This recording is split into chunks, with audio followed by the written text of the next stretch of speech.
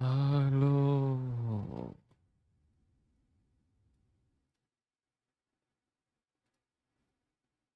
Hello, I'm drawing. Today's a drawing stream. Yay.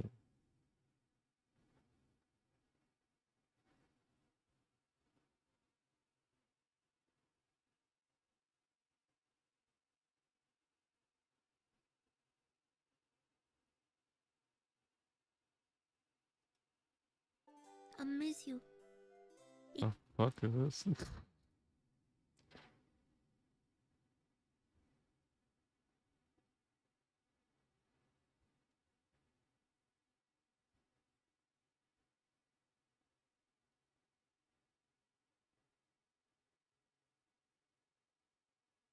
What the fuck is this?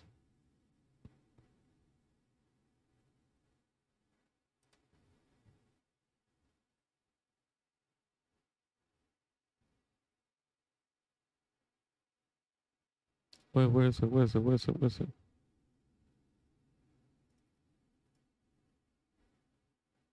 This. What the fuck is this?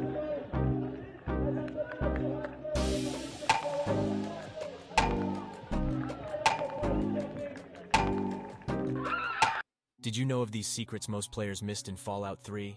When initially encountering Moira in Fallout 3, players have the option to persuade her to abandon her plan of writing the Wasteland Survival Guide.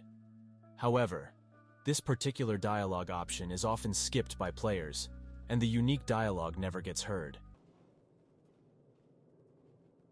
You really think so? But I thought I was so brilliant. I suppose you're right. I wouldn't want anyone else to get hurt because of my foolish ideas. I'll just stick to helping the caravans. Hey, if you're ever around again, stop by. I'll see if I can get you a deal on repairs, I guess. Passing this speech check will result in a 30% discount on her wares and an increase of her repair skill from 24 to 54. Karma will be lost, but the Dream Crusher perk is given to the player character. Did you know of these secrets most players... You see this bullshit above me? Mel is literally the 4-star everyone gets for free at the beginning and never uses on their team. Shake my hand in character. Oh, okay. Shake my hand.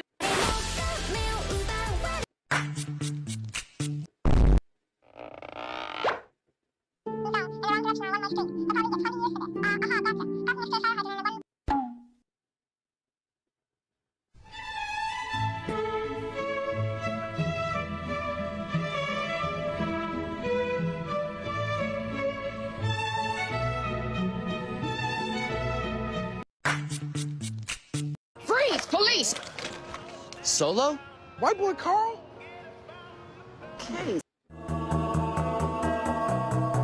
Star Wars canon has made one of the most famous legend ships pretty much completely useless. Have you heard of the Victory class Star Destroyer? No, this isn't the ship you see in the main Star Wars movies. This was a smaller vessel first created by the Republic during the Clone Wars. The Victory was largely supplanted by the ISD, but still saw service across the galaxy, and it had a very unique ability. According to the Imperial Sourcebook and later materials, the Victory Star Destroyer was the largest and most powerful vessel which could operate in a planet's atmosphere. So despite being slow and probably underarmed, the Victory Star Destroyer had a very unique and important role as a planetary assault ship. You see these bits on the VSD? These were called atmospheric maneuvering flaps. Now, I say Star Wars canon has made the ship useless because in canon now, pretty much any ship can operate in atmosphere. That's been the case since Revenge of the Sith. So the Victory goes from being a unique planetary assault ship to just a crappy Star Destroyer. Star Wars... I found an illegal way to grow taller.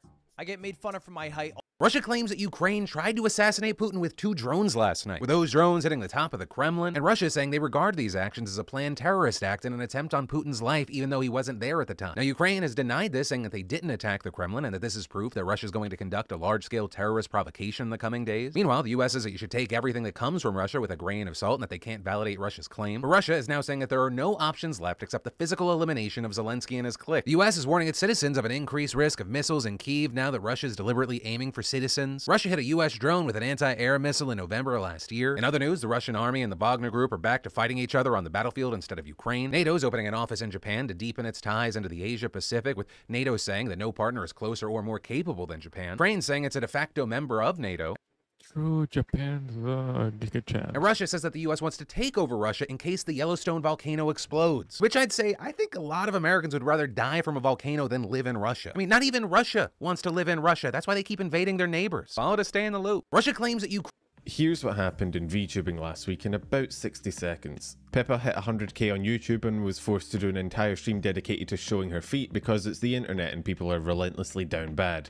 Callie released a new album, and while there was some drama involving aunties, I'd rather not focus on that and instead tell you to go listen to the album because it absolutely slaps. Drama about Neanners what? hosted a Minecraft Twitch Rivals event featuring 18 competitors in a race to not die the fastest. Most of them were VTubers, but there were a few, I think they're called real people, included. There were some awesome new model and outfit debuts, including Juniper's because the girl never sleeps, and Fauna's new nerd outfit. This was one of the only good things to happen to HoloEN this week, since literally everyone is either sick or on hiatus. Seriously, I think there are like 4 talents still streaming at the moment. And finally, you've probably heard, but Yugo Asuma of Niji Sanji was unfortunately forced to graduate earlier this week. And rather than speculate about the specific reasons, I'd prefer to just wish them the best, though I'm sure they'll be amazing at whatever they choose to move on to.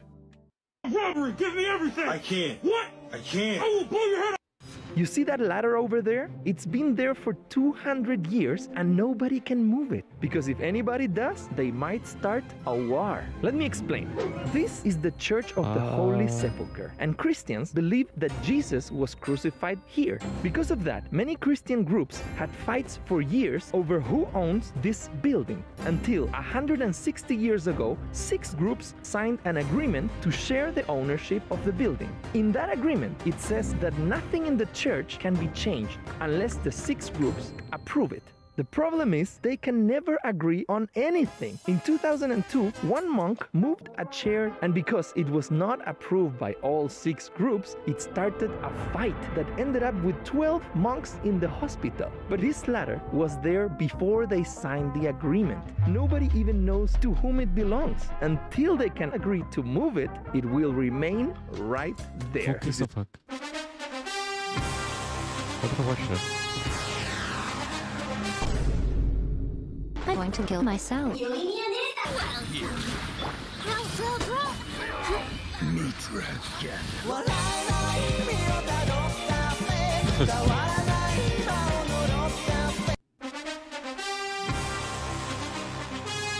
don't understand. I'm going to kill myself.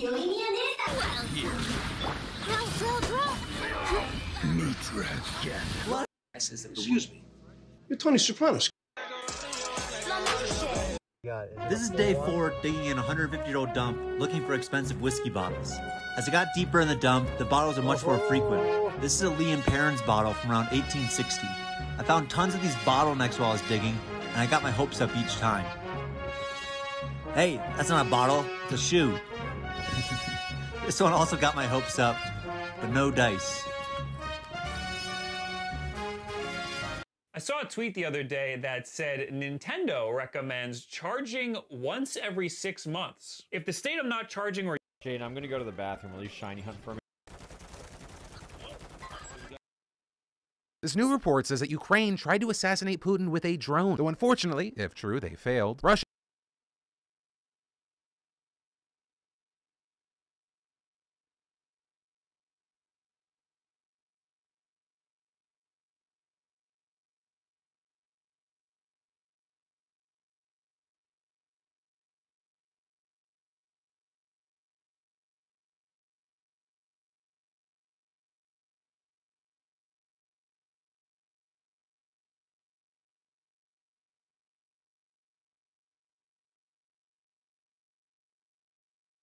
How to drop boats.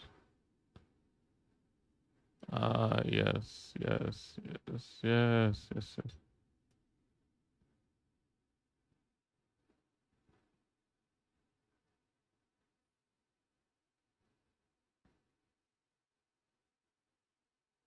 Oh, she's...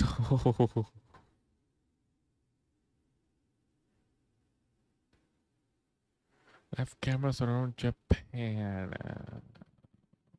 Why?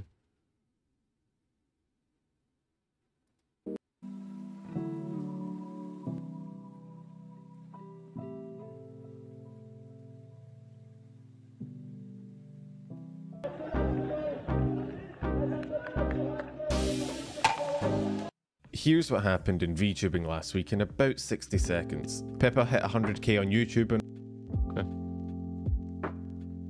Okay, going to draw. Go to draw. Where's map? Where's the thingy? Alright, I'm gonna draw. I'm gonna draw. I'm gonna draw. I'm gonna draw. Don't worry, I'm gonna draw. So I have 2 poses.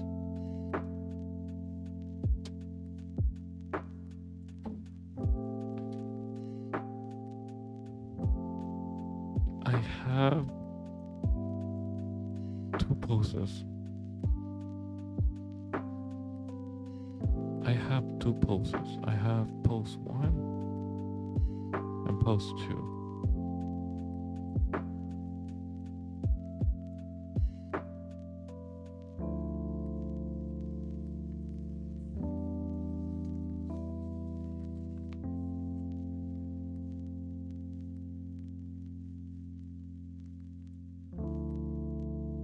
Wait, what the fuck?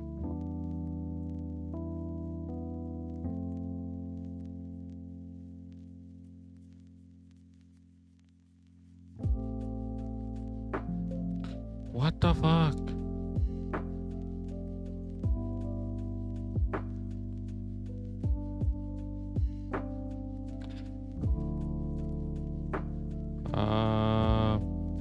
Shortcut keys. Color touch. Brush size. Zoom.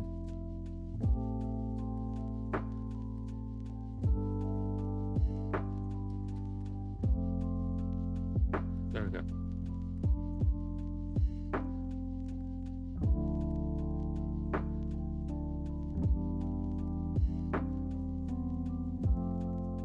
The fuck? Okay, my screen, right?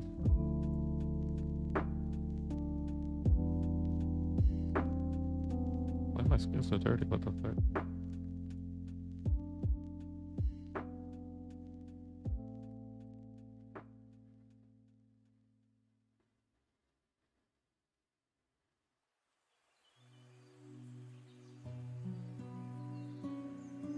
Okay, let's do this one. Let's do this one. Okay, let's do this one. I can see it in my head.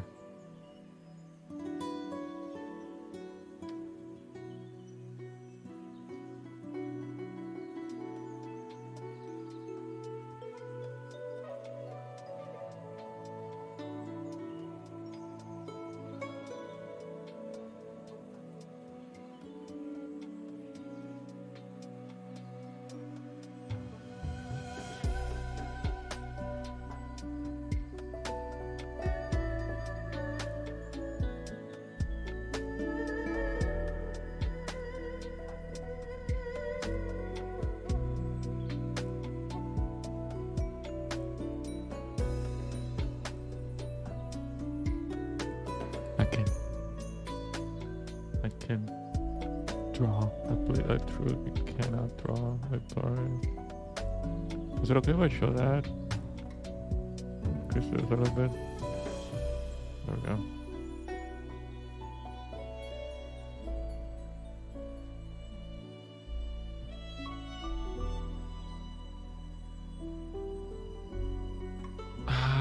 I don't want to get copy strike. I don't want to get copy strike. Then it was shit on my board.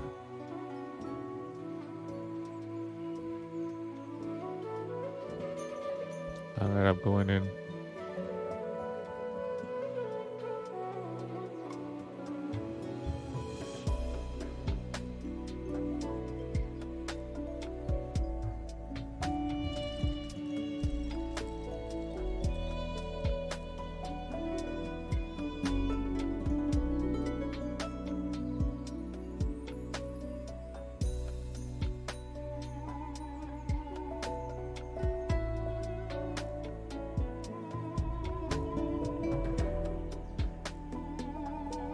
everybody please put down your pitchforks and delete your angry tweets.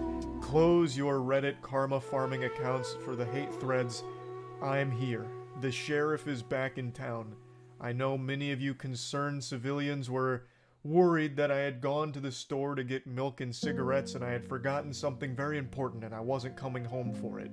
And of course I'm talking about my $10,000 speedrun bounty challenges that I said I'd want to do monthly, every month this year. The astute observers amongst you may have noticed that it's been longer than a month since my last $10,000 speedrun challenge. And there's a good reason for this. For those who don't know what I'm talking about, this year I wanted to set out to do a $10,000 speedrun challenge on an obscure game at least once a month.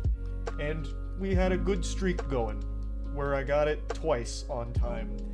However, the most recent one, Exodus from the Earth, was such a banger that I've spent the last month and a half, almost 2 months, just looking for a game that's nearly as good to speedrun as Exodus from the Earth.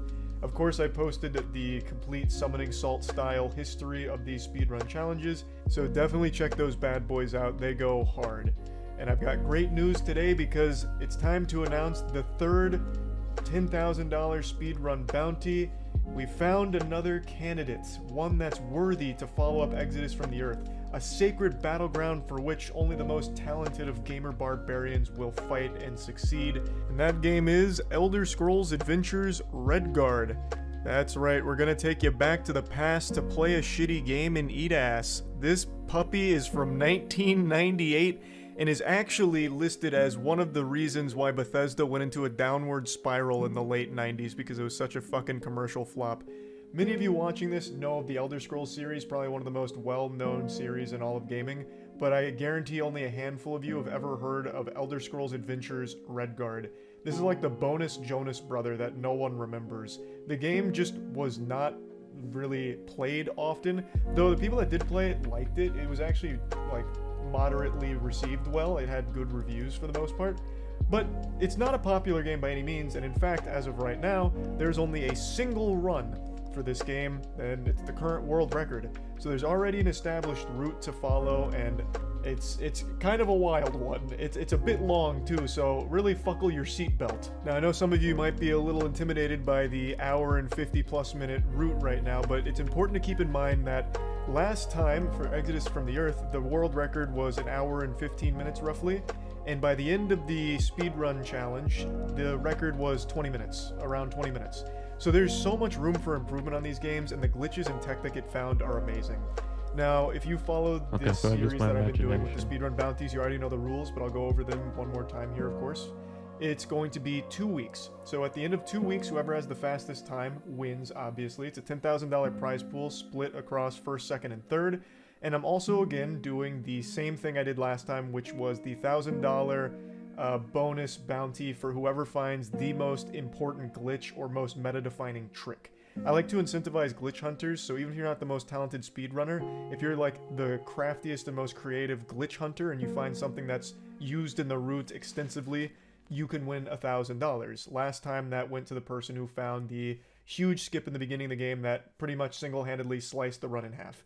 So there's just a lot of fun to be had here. I love doing these challenges, and it's nice to finally find another game that should be a fun one to watch. Now, per usual, your run needs to have video evidence, preferably streamed on Twitch or YouTube or something, and you submit the VOD to us to be verified.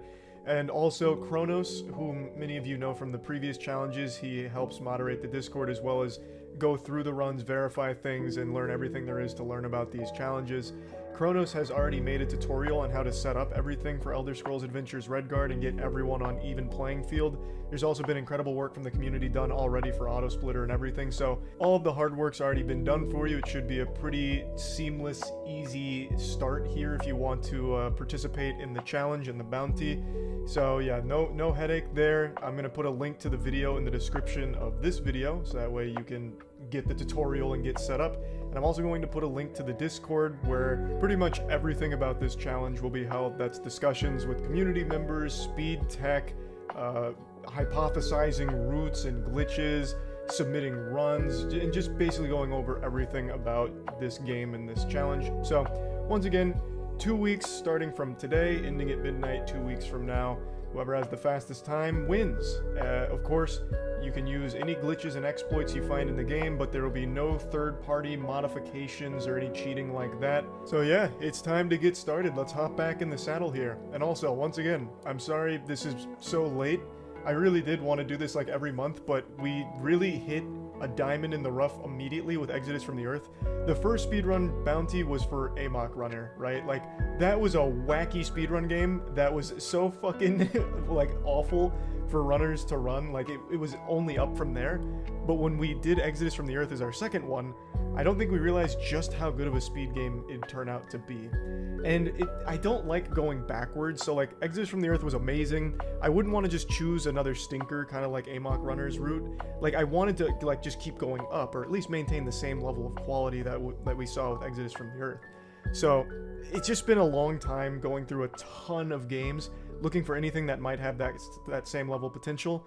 And then we finally found Redguard here, so I'm optimistic. Hopefully it turns into an amazing speed game. I'm hoping the route can get down to like fucking 20 minutes just like Exodus from the Earth did. So yeah, once again, sorry for the big delay on that. And yeah, that's about it. Looking forward to watching all of your runs in this competition. See ya. Let's watch the previous one. I haven't watched the previous one yet. Let's see. Wait, what is this? That's new. I never seen that.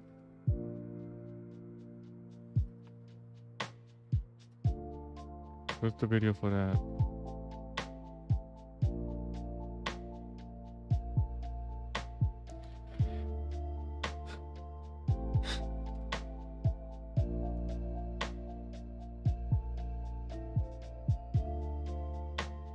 What's the video for that? Did it happen a month ago?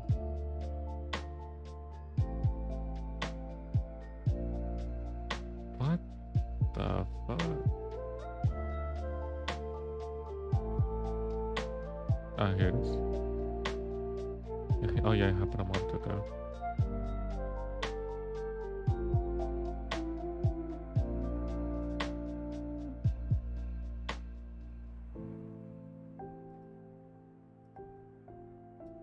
For a while, I've talked about something that I feel a lot of people overlook, and it's the importance of stuntmen.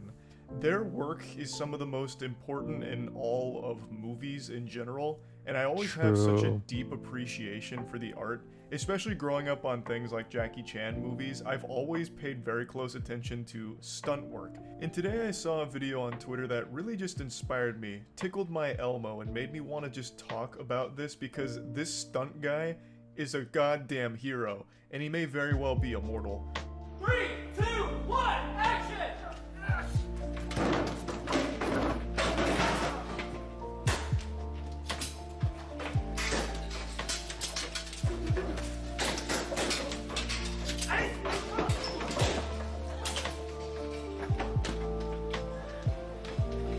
When I first watched this, I thought they just tossed a doll down the stairs like a dummy in order to make it look like someone got thrown down the stairs. Until the very end, I realized, holy shit, that's a living, breathing human being there that just got thrown down the escalator.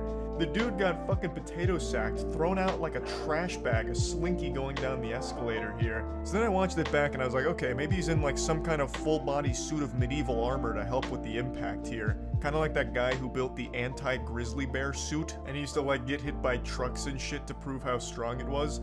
But then I realized he's not doing that either. He does have some kind of like padding on himself, but it's kind of light. He looks like one of Shredder's ninjas from the Teenage Mutant Ninja Turtles. So while there is padding there, it's not like he's in some kind of juggernaut bomb defusal squad uniform here. It's pretty light. And it seems to be a real escalator. I don't know what you can really do to modify an escalator to make falling like that hurt less. Even if each one of those steps was a memory foam pillow, it would still hurt quite a bit because that's a long fall, and he does a few tumbles there. He like lands on the back of his neck on like that second one there. So, you know, it seems like a pretty risky stunt, but I have no doubt this guy probably did this with a fucking smile on his face because stuntmen are actual warriors. They're fucking champions out there. I also wonder how many takes they've done of this. Like, this is probably like take number 12. It's like, hey, the first 11 were okay, but you weren't flailing around enough, and we really want like almost a neck-breaking action when you're falling, so we're gonna do this again until we can get that effect. You know, like, they probably did this multiple times of him just getting fucking tomato canned down this escalator. It honestly kind of reminds me of that iCarly scene where Gibby falls from like the roof onto just bare concrete. We had Noah Monk on the podcast who played Gibby in that show, and he said that that was done for real. A stuntman actually just fucking like belly flopped onto concrete and broke like all of his ribs. So when you see that impact of Gibby bouncing off the cement, that's a real person that happened to, and his ribs paid the ultimate fucking price for it. I have no doubt this is probably just as real, but somehow this guy seems like okay. Gibby had to be taken off on a stretcher after that. The stuntman, he had to be like goddamn taken out there, like nearly had to call in the chopper rescue unit to airlift him out. Meanwhile, this guy probably just walked it off, rubbed some dirt in it. Like, it's crazy. Stuntmen are actually super, super impressive, and I really hope they're being paid well for John Wick 4 here. This got me even more excited for John Wick than I already was seeing a stunt like this. They didn't take some kind of easy way out with like CGI or using some kind of like animatronic or doll or something. They actually just had an absolute madman do this stunt for real, and that is super fucking cool.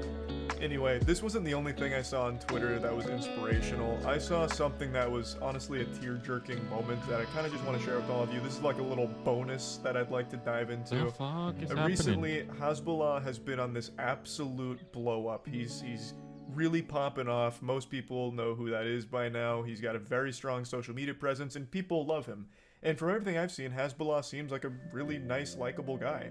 And he recently went on Mike Tyson's podcast, Mike Tyson's show, and things got real interesting real quick. Oh yeah, I saw that on Twitter. That's so Since cringe. our I'm ancient skipping. ancestors flopped onto the land so many millions of years ago, Ah, we've steadily ew. evolved, constantly developing, improving, and leading us to this very moment. Millions of years of fine-tuned evolution has finally paid off as we're able to compete in my $10,000 speedrun challenges. And my most recent one was the most challenging for our species yet. Thanks to this, I've finally pushed us to reach the apotheosis of evolution itself.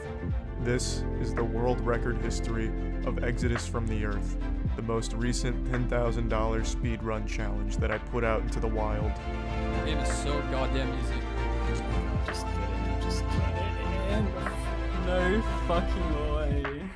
This game's similar to Crysis, yeah, you could say that. It's a real gem from its era. I don't even need to explain what Exodus from the Earth is, one of the biggest games of all time. It came to the US in 2008 and blessed all of our home computers with its glory. 2008 is only a year after Halo 3 came out, and I can still remember the conundrum of, should I buy Halo 3 or fucking Exodus from the Earth? Yeah, they say Crispy's taken over all companies producing tan lotion. I don't know why he did it. Of course I'm exaggerating, I'm kidding around. The game is a hidden gem that I'm pretty sure me and only like 10 other people in the world have played. It came out originally in Russia in 2007, but didn't come to the States till 2008. The plot is centered around the Earth being in trouble in the year 2016, that fucking far future dystopian year. In 2016, the sun becomes a red giant, which is burning all the life on the planet to a crisp. And the solution is to find a habitable planet.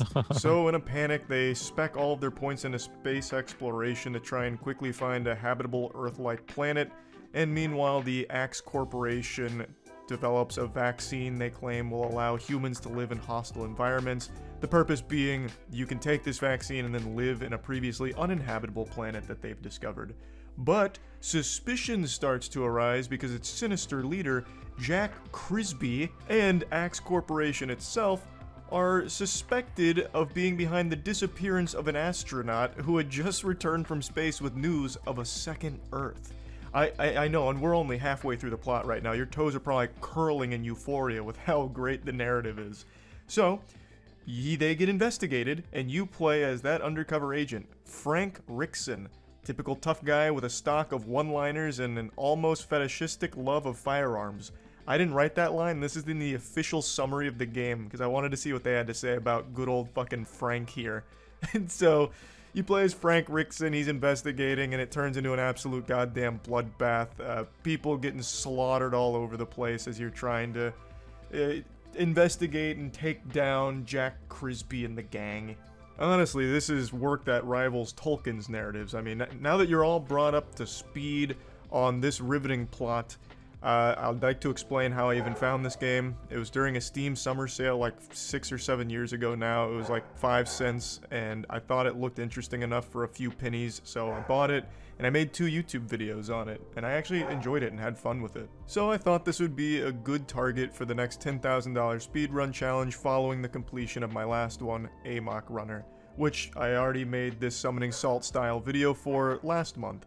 Now, this game was very different from Amok Runner in the fact that there's more to do, there's more mechanics, as opposed to Amok Runner where the only thing you can do is slowly walk forward while your character monologues about how unprofessional he's being.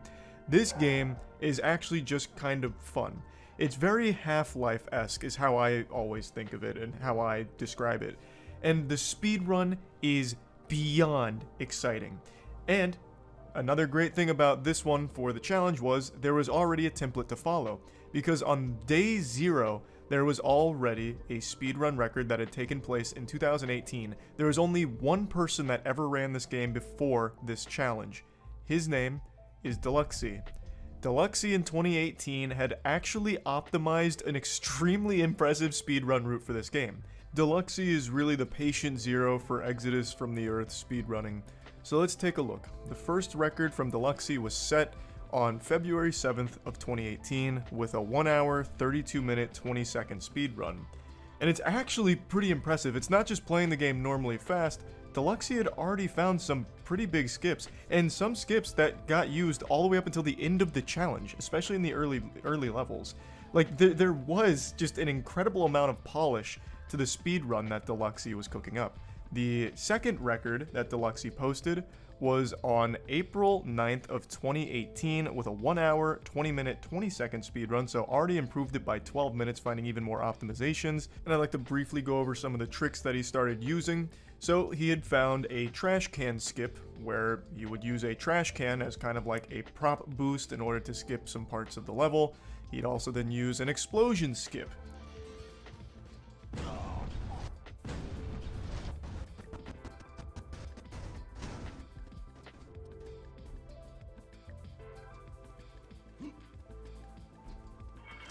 As well as an early car out of bounds. Finding out of bounds this early while being the only runner is extremely impressive because he wasn't competing with anyone.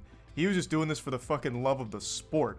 An absolute madman. And his work is the foundation for the speedrun itself. So finding it out of bounds already with the car is fantastic, since the car is by far the biggest headache in the entire run. He then also found a gate skip, a satellite skip, and a lot of other very small optimizations like quick save spamming, cutscene skips, save loading. Like, there was a lot that he used that was used all the way up till the end. So throughout 2018, he competed with just himself, setting his own records. So the third record that he set was on April 29th of 2018, getting a 1 hour, 18 minute, 8 second run. Then that same day, getting a 1 hour, 13 minute, 33 second run. And then the following month, in May 15th, 2018, he posts his last and final Exodus from the Earth speedrun record with a 1 hour, 10 minute, 13 second run. Overall, it was an extremely impressive run considering it was just him running it, so he was doing all of this on his own. And he kept theory crafting big skips, including the biggest skip the game would ever see, the Chapter 13 skip.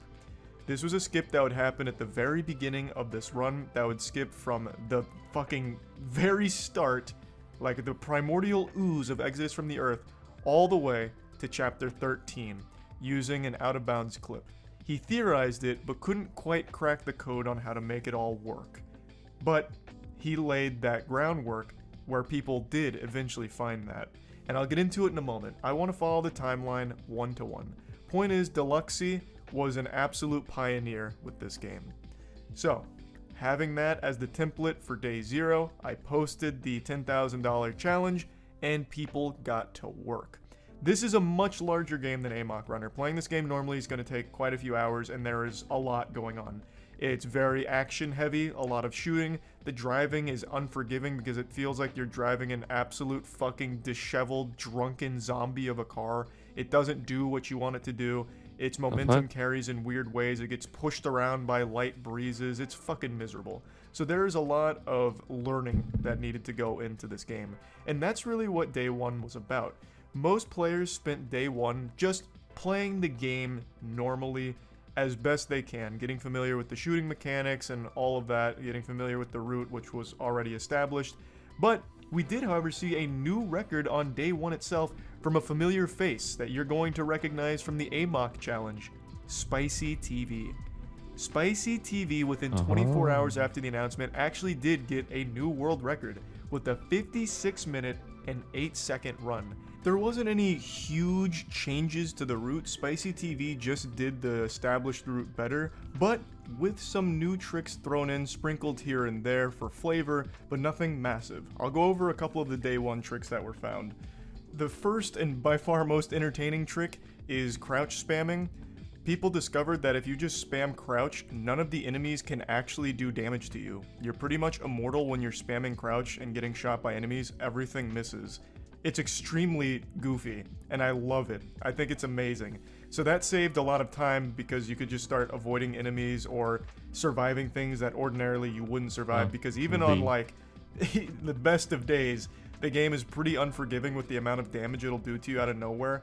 Like, you'll step on like a single twig and break your whole leg, die instantly. Like, you will just die like instantaneously, like spontaneously combust out of nowhere in this game. So being able to crouch spam to avoid a couple bullets that might have just instantly killed you for some reason was a lifesaver and an absolute game changer. So that was discovered pretty quickly.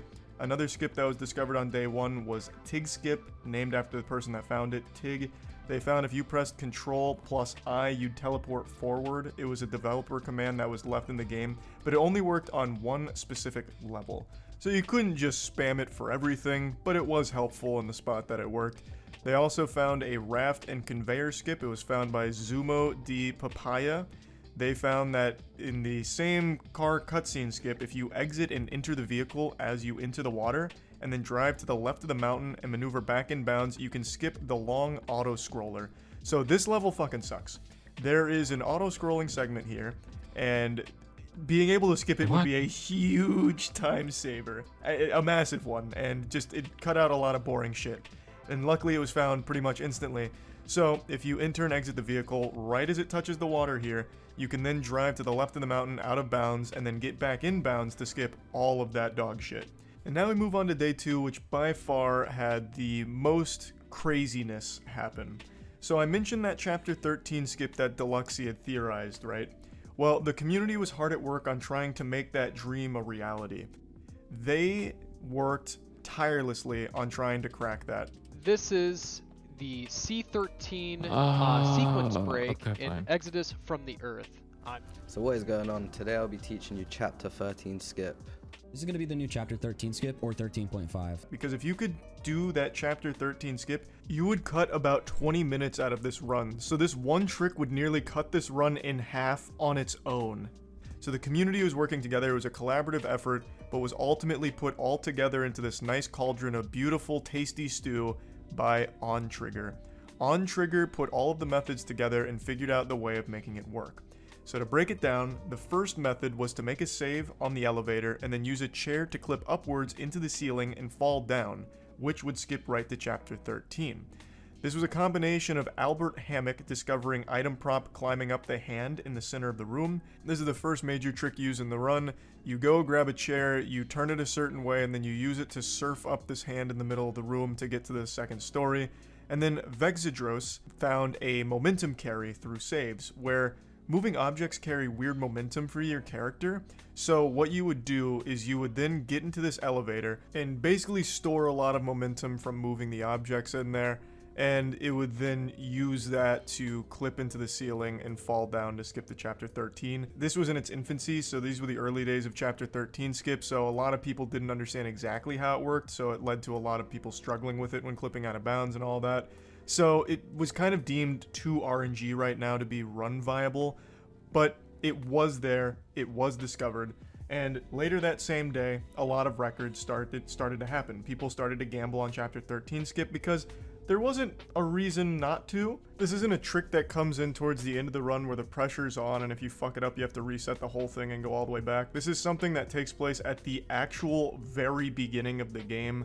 So it's only like a minute into the run, so a lot of people just decided, even though we don't fully understand it or have the most consistent setup, it's worth at least trying it.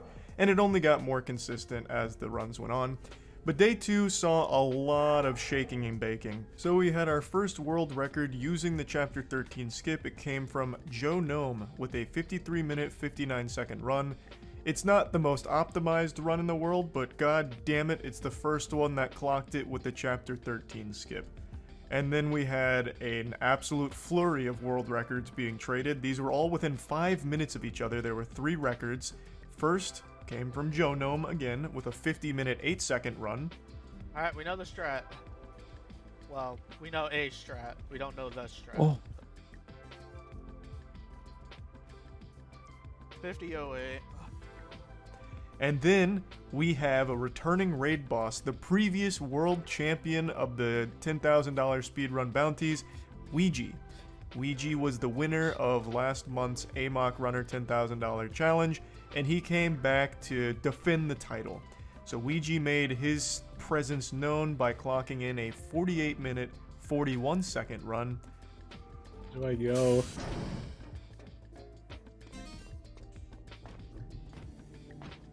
Wow, what a great run. Which was then absolutely fucking demolished by Spicy TV, who came around and fucking slapped the meat down, laying in a 38-minute, 6-second run. Not bad for a first run with the fucking chair skip shit. This run was actually spectacular. This early into the competition, the record had already been chopped almost in half, from an hour to 38 minutes. So Spicy definitely had the most optimized run at the time, implemented all the tricks pretty much flawlessly, and just had the most mechanical expertise with it so far. So day 2 he was really kind of popping off. He then an hour later got another world record, dropping it even further, with a 35-minute, 35-second run. I lost time even though I didn't down robots because of that. GG's though. 2 in a row. Not bad. This one was definitely a lot better than the last one. Like the skips were pretty decent in this one. But now, we need to clear the stage for yet another galactic demon level threat of speedrunning. Unity B. Unity is a top tier source speedrunner. He is very well known in the scene. This man was basically fucking created in a test tube in a lab, combined all of the genes of the best speedrunners of all time and put into one person, rolled up into a fucking monstrous package. Unity B came in after practicing the run for, I don't even remember how long, but he wasn't at it for very long, came in and got a 33-hour, 12-second world record. He also started incorporating bunny hopping into the speed run. Bunny hopping is a term I'm sure you're very familiar with. It's optimized movement. When you do bunny hopping correctly, you move faster than any other ways of traversing. So the way you bunny hop in Exodus from the Earth is you strafe left to right. It's no different than most other bunny hopping. It just looks a little wonky in Exodus from the Earth, but it's fundamentally the same thing. You're strafing left, right, you know, holding DA, holding A, all that. If you know bunny hopping in other Source games, you know it in Exodus. It just looks very silly in this one, in my opinion, but I think that adds to the charm. We're only 48 hours into this son of a bitch, and it's already getting scarily optimized. You have people bunny hopping, spamming crouch to avoid damage, grabbing props to jump over triggers and skips, going through entire fucking chapters, skips, doing crazy shit. It is a beautiful sight to behold. And day 3, they decided to tackle another issue entirely. Shut the fuck up! The performance. The game has performance problems, in specific a memory leak issue. And that was a big pain point for a lot of people because sometimes the game would just straight up crash. and people within the community actually developed a speedrun patch to fix it. So it would stop it from crashing due to a memory overload in the later half of the game. What would happen is during one part of the run, there was a point where you'd kill enemies and it would overload the memory of the game and cause it to just completely shit itself, which is disastrous for a speedrun, especially a $10,000 competition speedrun. So the community worked together to actually patch this and fix it. There's a lot of credit to give for this one. The main contributors, as I understand it, are Zach777, another returning face from the AMOC challenge from last month, one of the top runners there, Egg and Bananistan, they all narrowed down on the issue, and then Sky Rimfist created the patch, and Magma Slime 569, Sizable Shrimp, and Man in Black tested it. There were also other contributors as well, such as like Artemis. There was just a lot of people that came together to fix this in order to make this better, the experience better, so that way people weren't having these fucking crashes and ruining the run. So, the patch comes out day 3. We of course allow for the patch because obviously I don't want this to be just some like RNG crash fest, like that sucks. I understand that it's not as the game shipped, but you know what, fuck it, you know, it's our competition, we can get a little wacky and goofy, a little loosey-goosey with the rules. Yes, it is a third-party thing because it's a patch, but it just fixes the base game itself because it's shipped in such a poor state. So, we allow the patch for the runners to play on it, after the community rejoices and everyone gets back to running. So, now, let's talk about the next couple of days. Days 3 through 5. Unity gets yet another world record with a 31-minute, 1-second run. Dude, what is this? Actual kickflip, fucking Burnout Paradise Battle. What the fuck?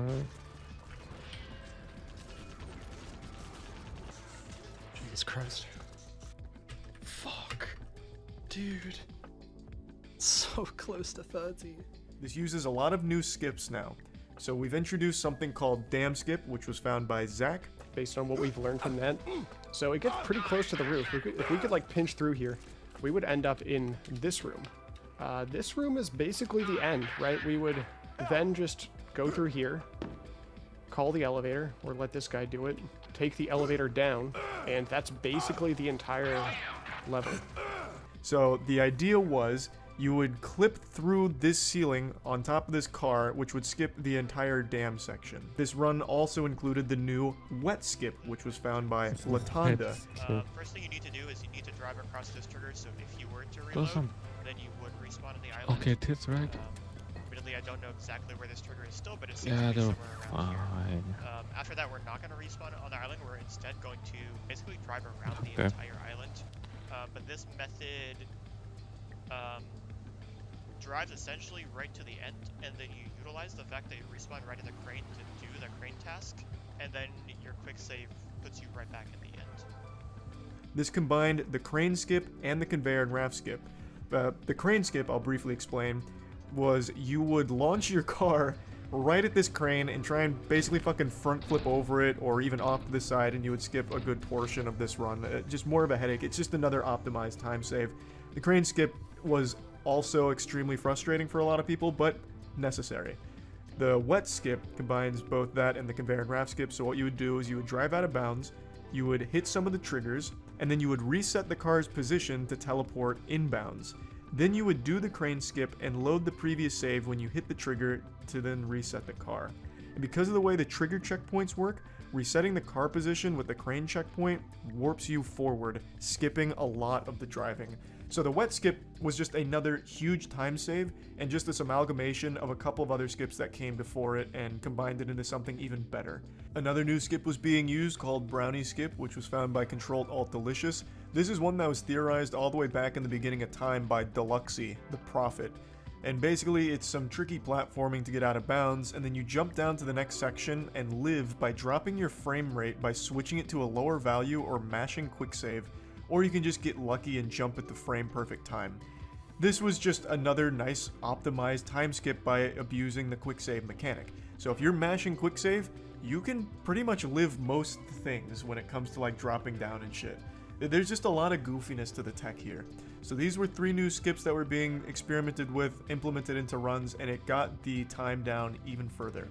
Spicy got a 30-minute, 43-second run, and this I honestly think was a work of beauty. I watched the majority of this one live. How hard is the run? It's like a solid 7 maybe.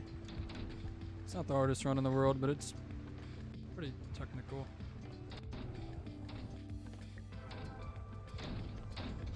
That was so fucking slow. Whatever. Hit still record. That was so bad though. Fuck, man. I don't even know what I could have done for that. Even if that was fine, that still wasn't sub 30, but. Later on, Unity got a 29-minute, 7-second run, our first sub 30. Kind of hope it doesn't, because this is like the perfect mix of, like, you actually have to know how to do it and also not just full 1 billion% randomness. That's so wacky.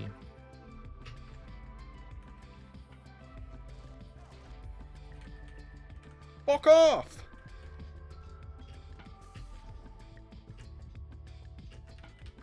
Let's fucking go! That was so close to sub 29, what the fuck? I didn't think I could go that much lower. Cracking the sub 30 milestone, something that in the beginning, I'll be honest, I wasn't even sure was possible. This was an hour-long run, and I was wondering if it was already so optimized we might not see any huge improvements. Maybe it'd get down to like 40 minutes, but we're already deep in the sub 30s, baby. We're fucking exploring parts unknown. So Unity gets the first sub 30, 29 minutes 7 seconds. Unity then comes back and beats his own record with a 28-minute 29-second run, and then we get another titan into the fray, another behemoth into the scene, Muty. Muty is another very well-established speedrunner who entered this competition and made his presence felt in a big way. His spiritual pressure was crumpling people. But unfortunately, his big run at this time was 0.1 second slower than Unity's world record.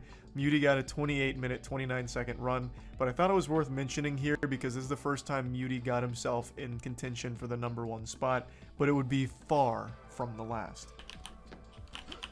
GG. Not bad. Not a bad run. Clever.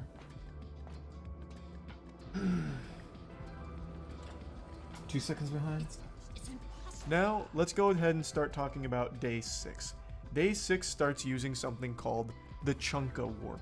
The Chunka Warp lets you skip an entire stair section, and it's done by hitting the cutscene to start the chapter, and then getting to the end of the mission by resetting your position to the start of the game by loading a save that's there. You're going to notice a lot of these tricks use a lot of quick saving and even save load tricks, because there is so much jank to this game that you can really get some crazy results with these save loads.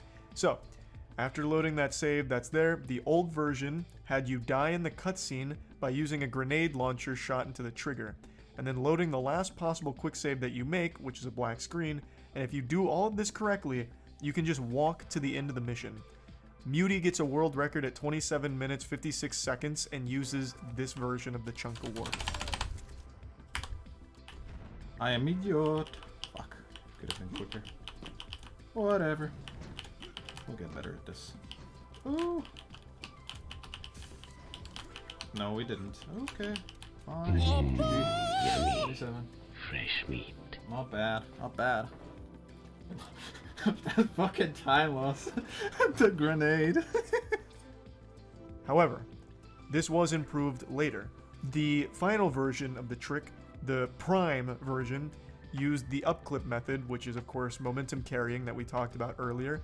So you would upclip and then you jump below the cutscene trigger to die from fall damage, and then you'd skip the cutscene by mashing quick save as you die, load the black screen to quick save and continue, and you basically get the same effect, but it's more consistent and it's a lot easier. So all versions from Unity's 26-minute 57-second record does this. Go finish this run now for splits. I should. I mean, if this run, like, if I lose like a minute and a half, I'm not gonna fucking finish it, but we'll see.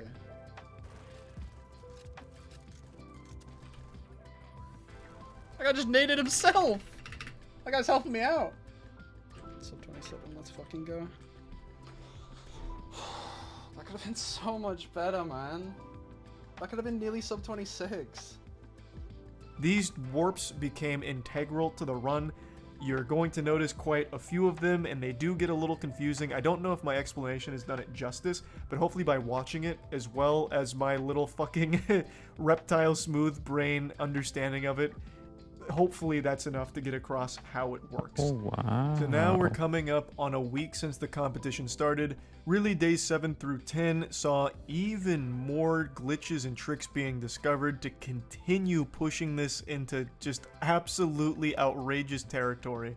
So, we have something called the Suballine's Wormhole. So my goal is to make sure that the moment I enter the vehicle, it will load me. Like that. Okay, so if you see it load instantly, it worked. Now I think if I hit reset right now, make sure it grabs a checkpoint here. Suballine's Wormhole. Hopefully I didn't fuck your name up. So this wormhole works by entering the car and loading into the next section of the game at the same time.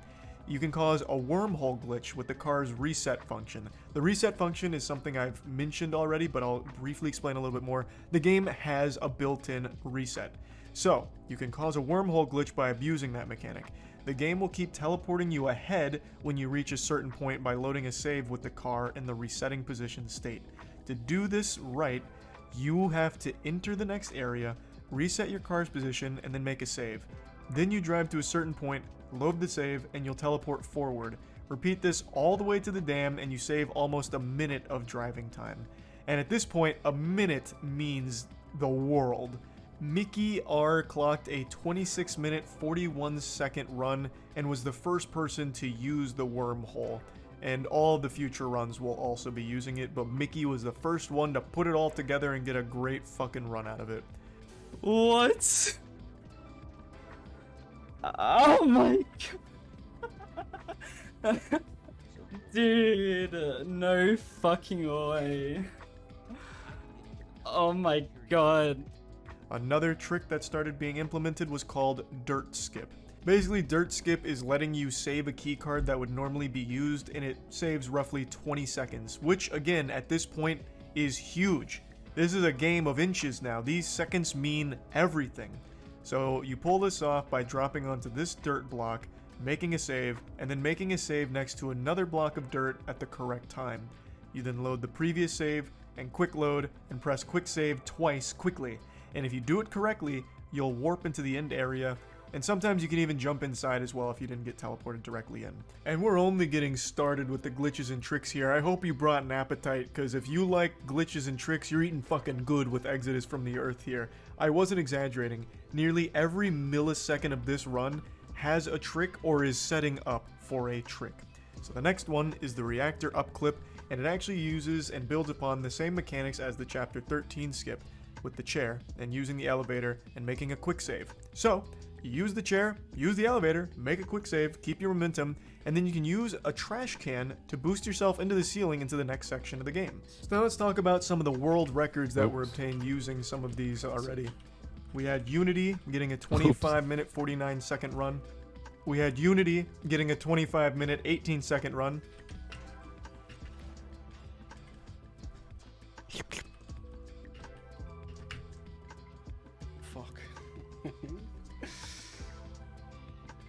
We had Unity getting a 24-minute 40-second run.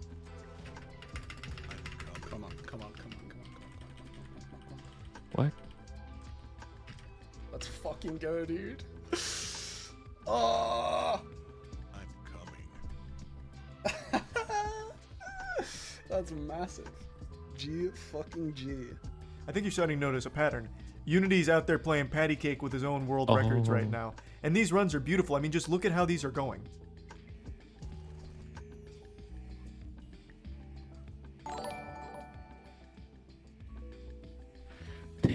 Wait, 18. Holy.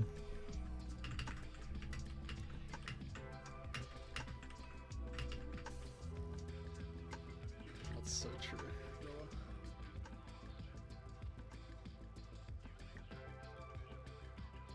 We'll see, Claire. I wouldn't say it too early. Making sure with the best smite than lost, by the way. Fuck.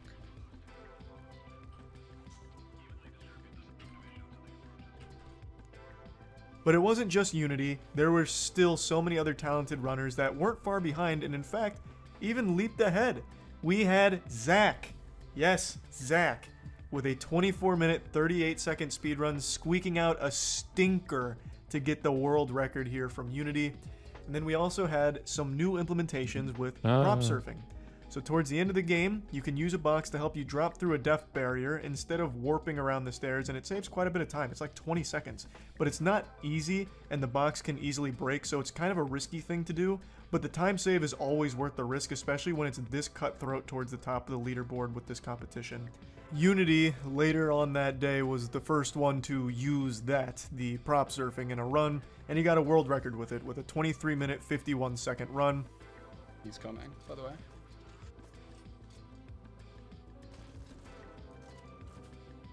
Isn't this up 24? Let me go! Do I do the optimization? I'm gonna do the nade boost. No!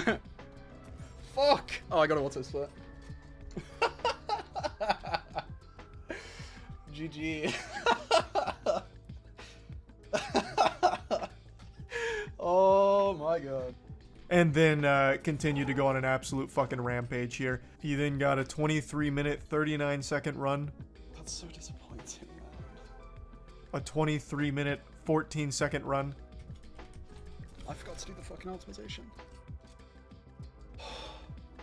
A 23-minute, 10-second run, and then finished off that day with a 22-minute, 57-second run. Holy. Oh my god, dude. That was so close. Let's fucking go, dude. Jesus Christ. So now we're 11 days into the competition, and we're still not done finding and using huge tricks. So, Mars skip was found, and this one is such an absolute clusterfuck of a trick. This combines like everything all together. Everything ever learned throughout the entire history of the human race gets combined into this fucking skip, basically.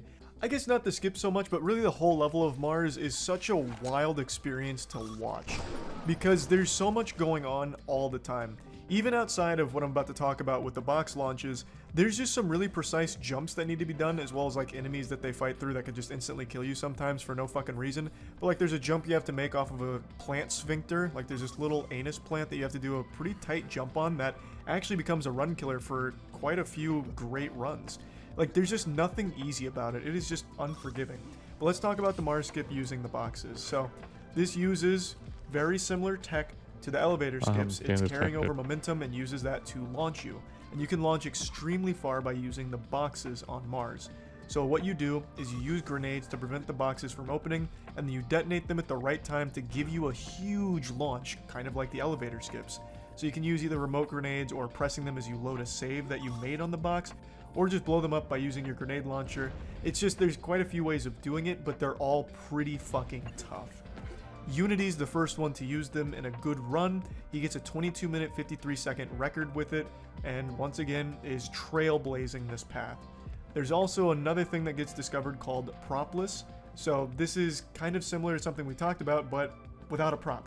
So instead of using a box to skip that death barrier we talked about a moment ago, you jump on the wall and time your frame limiter correctly to take much less fall damage. And if you do it correctly, you can just drop to the bottom without carrying a box. And this is just kind of a different way of doing the same thing. Since the box could break and it'd be like this giant fuck you moment, this is just another option. It's just a little bit more difficult. So now let's dive back into the records we were experiencing. You're gonna notice yet again the patterns continuing.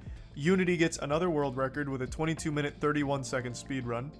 Unity comes back because he was mad at Unity and said, I want Unity to do better, so he did, with a 22-minute, 19 speed run. But now we're getting into some dicey territory. Since the competition's winding down, we're coming up on day 13. Muty actually sneaks in a world record of his own, taking it from Unity. Muty comes in with a 21-minute, 58-second speedrun. Please don't fucking blow it up. No, we've... Okay, thank God.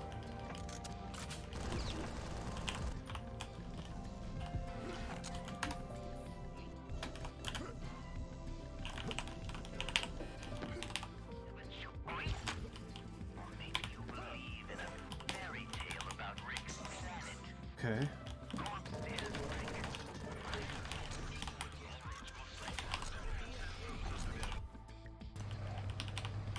That seems okay.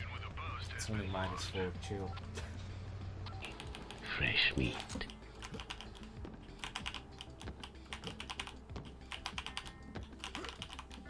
Come on.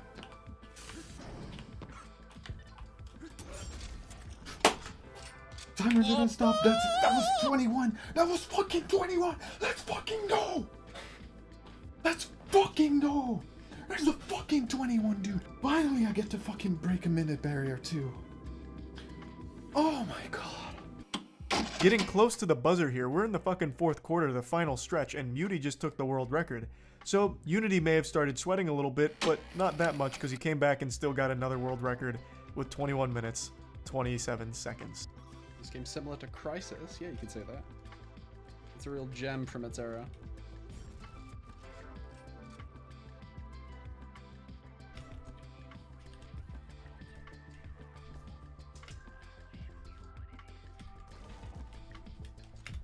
I was fucking scared that I literally wouldn't make it in time for the elevator then.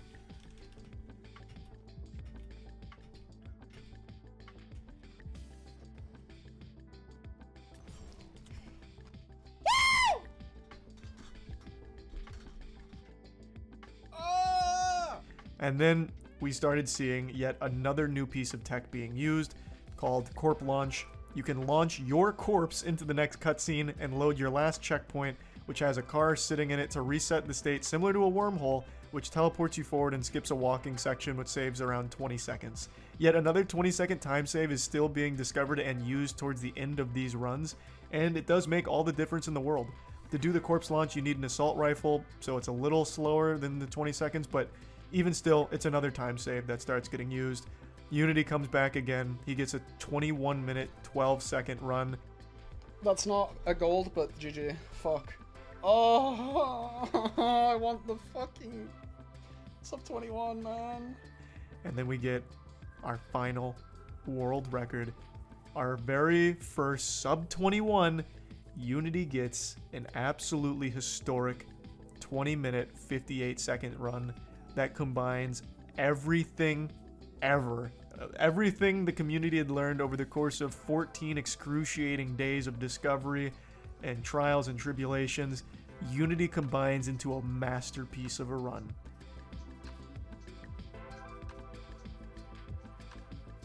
How do I make hair?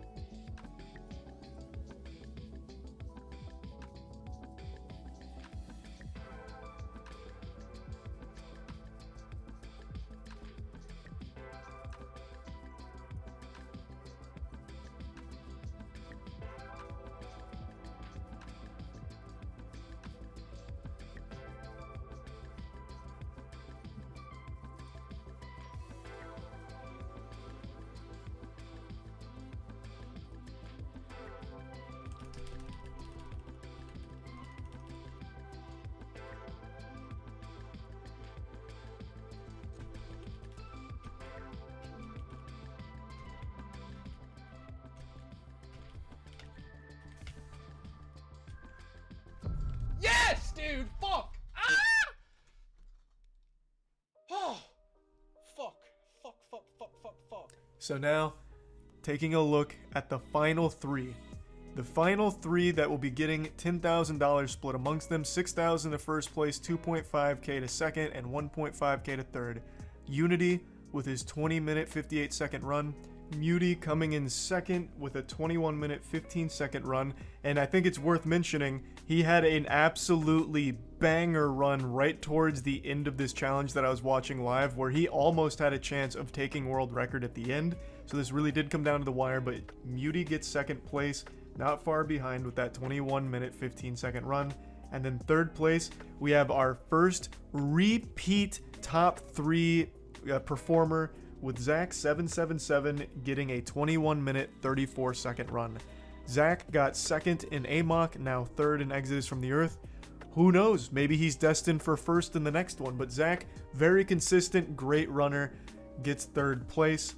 And I did mention that this time around I was doing an additional $1,000 to whoever found the most meta-defining trick. The trick that saves the most time and is the most important to the run, which the community, of course, has a strong say in.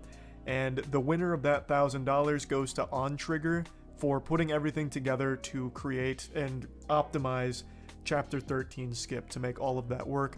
So On Trigger is the recipient of the $1,000 bonus there. And another thing I'd like to mention is there's another runner I haven't talked about, but was a huge runner in this category, Kisimov.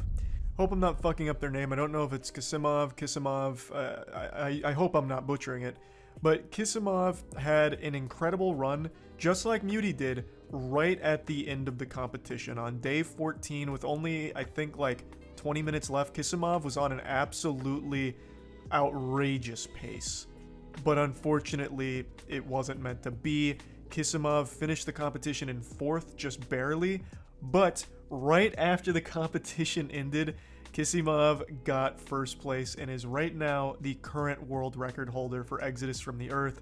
But that was in overtime. That was post game. That was the end credits epilogue scene right there. So wasn't enough to get the prize placing, but I do want to shout them out because they're an extraordinary runner who is now the world record holder for this game.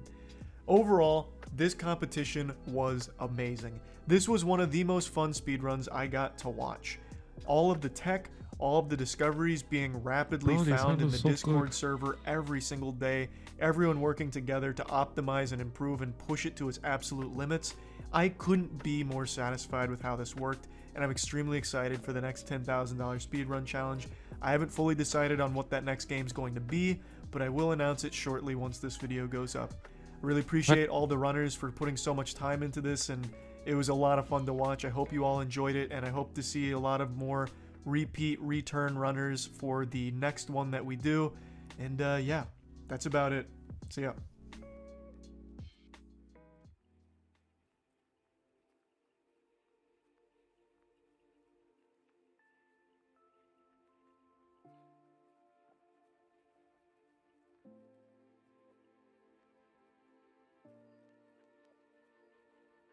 Bro, this hairstyle, bro.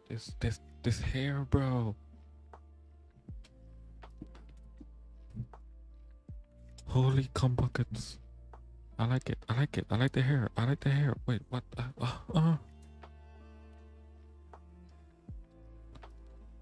I like the hair, bro.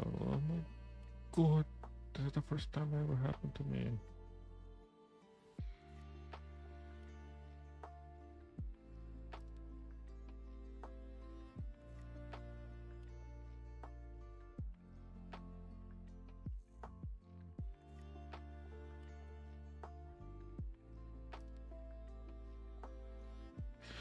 Oh my god, I made it in the wrong. I made it in the wrong. Fuck. I made it in the wrong layer. Shit.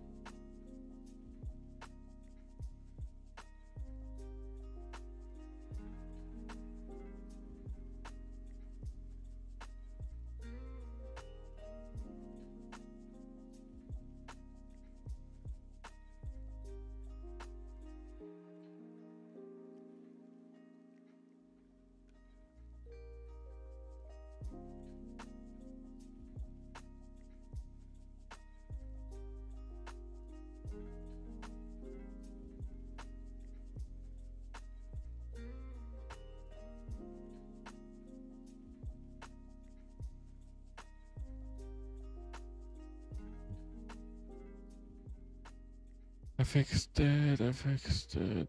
Cryptocurrency. Wait, can I watch this on Twitch? I don't know.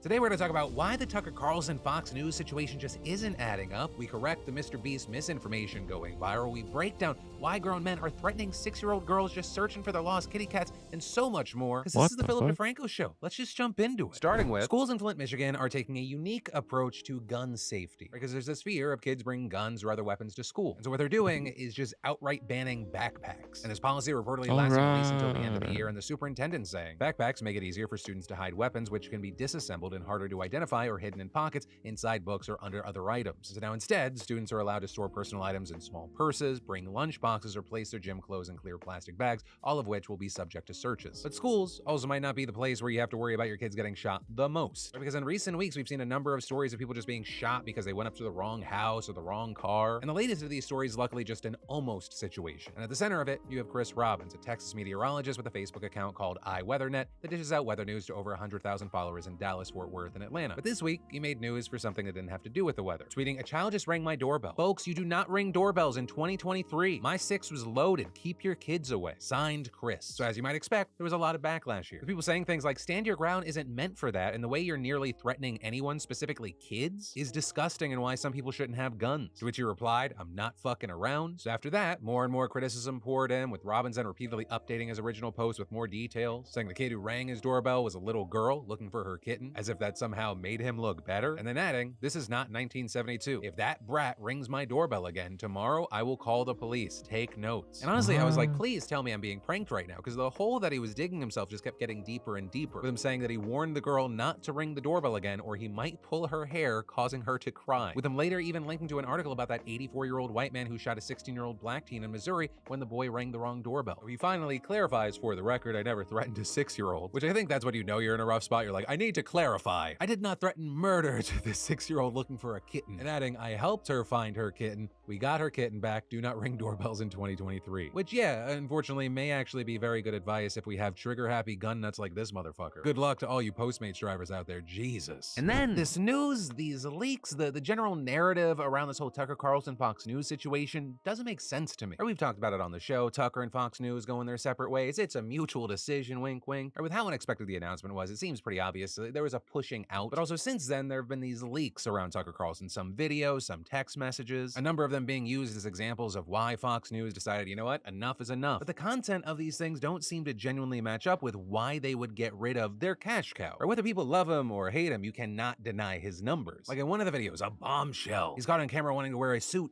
in a video and he's bashing Fox Nation as like a terrible website. Okay? And then today you have the New York Times reporting on a text that was included in a redacted court filing in the Dominion's defamation suit against Fox News. And while in the filings the text is entirely blacked out, the contents were disclosed to the Times in interviews with several people close to the defamation lawsuit. And per the Times, Tucker sent a message to one of his producers in the hours following the January 6th insurrection. And in it, Carlson describes how a video he had recently watched of a group of Trump supporters violently attacking what he called an Antifa kid had brought up conflicting emotions for him. Writing, "Jumping a guy like that is dishonorable, obviously. It's not how white men fight. Yet suddenly I found myself rooting for the mob against the man, hoping they'd hit him harder, kill him. I really wanted them to hurt the kid. I could taste it. Then somewhere deep in my brain an alarm went off. This isn't good for me. I'm becoming something I don't want to be. The Antifa creep is a human being." Also adding he needs to remember that people love this kid and would be sad if he died, and concluding, "If I don't care about those things, if I reduce people to their politics, how am I better than he is?" Right, and from that, people focused on two parts. The first being that kind of bloodlust and then the pullback of like, oh, whoa, my mind's going to a scary place. But also two, a lot of people focused on that it's not how white men fight part. And that being one of the main things popping up at headlines today. But I have to say with this, even if you are disgusted with that statement, it does not make sense that Fox News would go, yeah,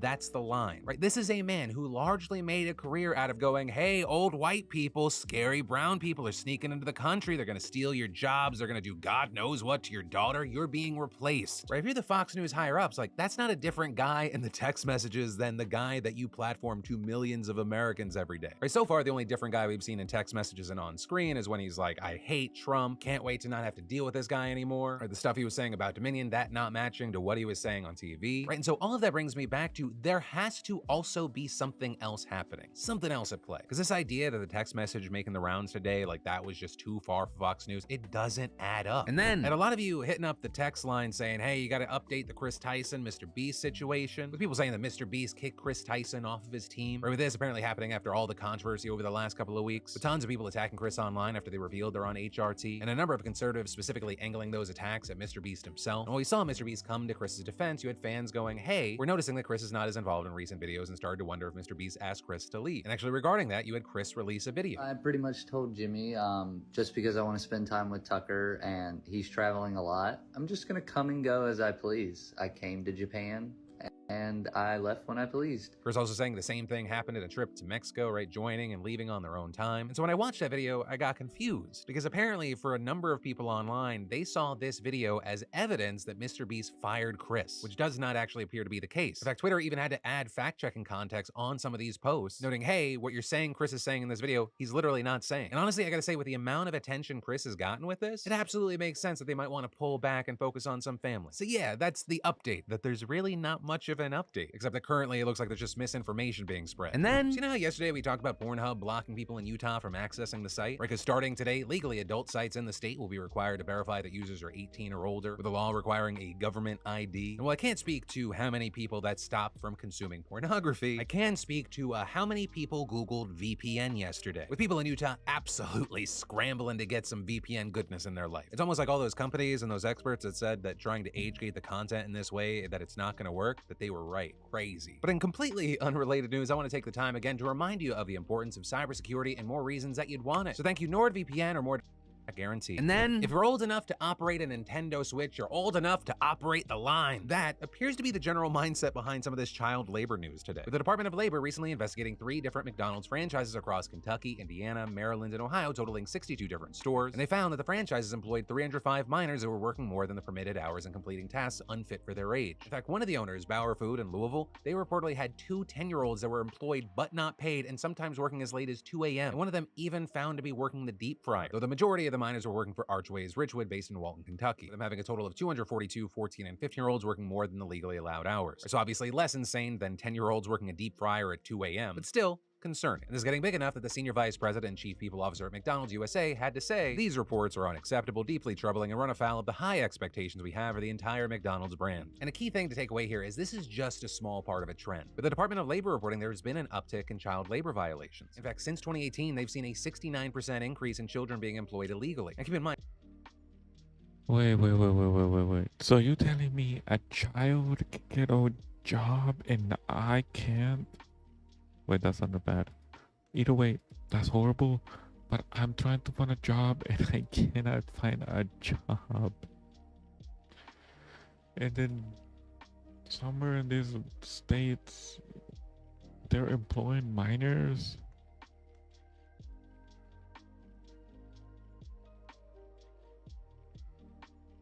They're employing minors. I can't.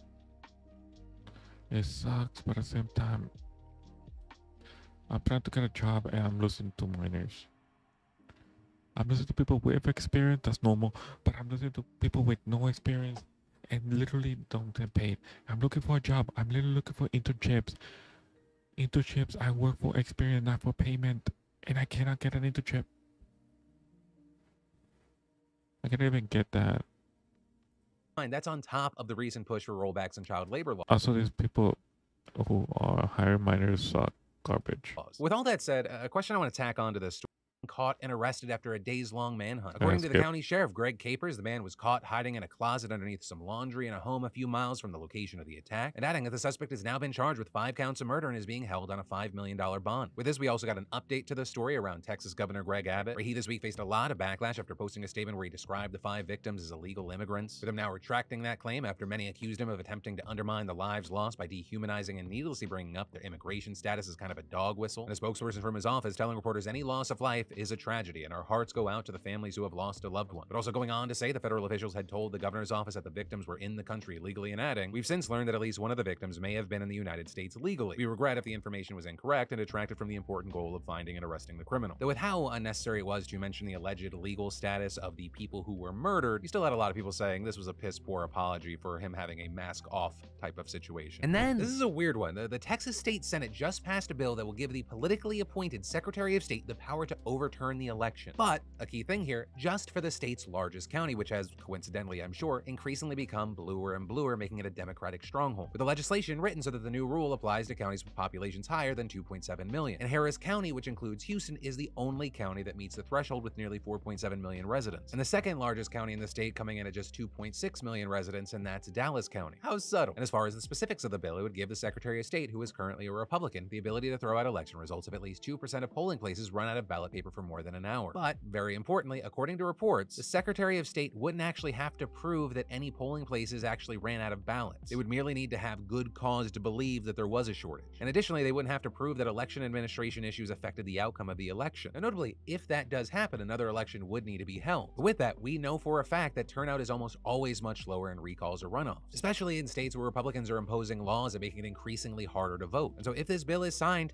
massive news with huge implications for the third largest county in America. And then, Democrats are taking steps to pass a debt ceiling increase bill without Republican support. And in a letter yesterday, House Minority Leader Hakeem Jeffries said that the Democrats plan to file a discharge petition, which if you don't know, because why the hell would you, is a procedural motion that would effectively force a vote on a debt limit increase if it's signed by a majority of 218 House members. A move that would allow Democrats to push forward a clean bill rather than a version passed by Republicans a few weeks ago. That notably would raise the debt ceiling for a year in exchange for billions of dollars in cuts, rolling back key parts of Biden's agenda, further restricting social programs, and increasing housing, mining, and fossil fuel production. But a small but also massive thing here, a discharge petition would still require at least 5 Republicans to sign on. While you literally have hundreds of House members, this could still be difficult given that even moderate GOP members are standing firm in the party's demand that Democrats negotiate with them. But this is Biden and Democratic leadership have repeatedly argued that Congress must pass a clean version of the bill with no Republican conditions, and also accusing the Republican Party of holding America hostage to advance their wish list agenda. And as all this plans out, the country is inching closer and closer to catastrophe, with the Treasury Secretary warning that the U.S. could hit the debt ceiling sooner than expected and as early as June 1st. And then the Biden administration's worried about our southern border and just struck a deal with Mexico to help keep people out. And that's because on May 11th, the Trump-era Title 42 immigration restrictions for COVID were due to end, with the administration reportedly fearing that this would trigger unprecedented migration flows, so it rolled out a plan to send out troops to the southern border. And it now formalized a deal that would keep asylum seekers from Cuba, Venezuela, Haiti, and Nicaragua from living in the U.S. while their cases are pending. And it reportedly doing so by housing many of them in Mexico, which agreed to accept 30,000 people per month as long as the U.S. did the same. Although that number is misleading. The 30,000 that the U.S. accepts have to be part of a parole program where they apply from overseas and have a U.S.-based sponsor, which is very different from how it normally works, where asylum seekers just show up on your border. That is the group that Mexico would be taking. The deal also leaves a lot of questions, such as what's going to happen to migrants from places like El Salvador, Guatemala, and Honduras who don't have a U.S.-based sponsor and are seeking asylum. But no matter what, it feels very much like we're going to be talking about the southern border a lot as Title 42 comes to a close. And understandably, there are a lot of questions about how this is actually going to look. And then, is Russia lying again? I mean, usually there's an easy answer to that. But that's also something being asked after the Kremlin was seemingly hit by 2 drone strikes last night. Now, notably, only superficial damage was done, but Russian authorities were quick to claim that it was an assassination attempt on Putin by Ukraine. But with that, most people are very skeptical, with U.S. Secretary of State Antony Blinken saying that while he couldn't verify the story either way, he would take anything Russia says with a very large shaker of salt. Others also claiming that it was unlikely to be an attempt on Putin since Ukraine tracks his whereabouts and knew that he wasn't there at that time. And with that, some suggesting that if it was in fact Ukraine, this was more of a show of force to Russians that they can target them at home. Or what we're seeing a larger amount of people saying is that it's more likely to be a false flag to justify targeting Zelensky, which I mean, we've already seen. But all that brings us to the end of today's show. Thank you for being a part of another daily dive into the news that you need to know. As always, my name's Philip DeFranco. You've just been filled in. I love yo faces, and I'll see you tomorrow.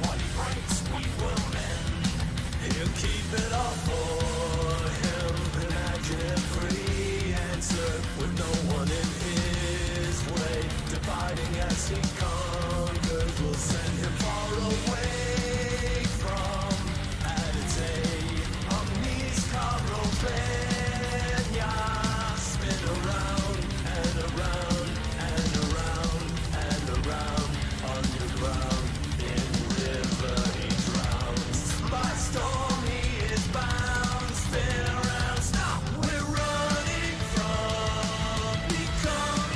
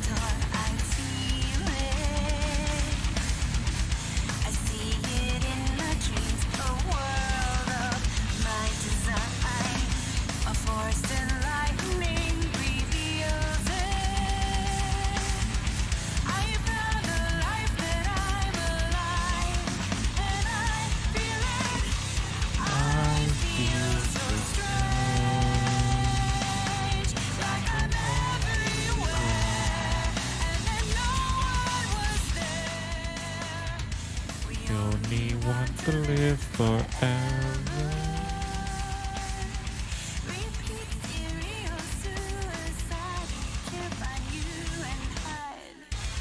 And that's done. Is this good? There is no pain. Hollow, I see of life is hollow.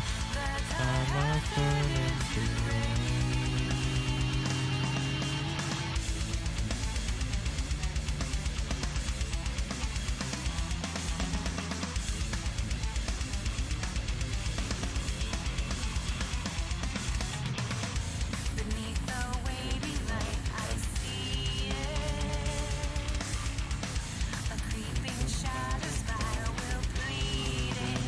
To the sky.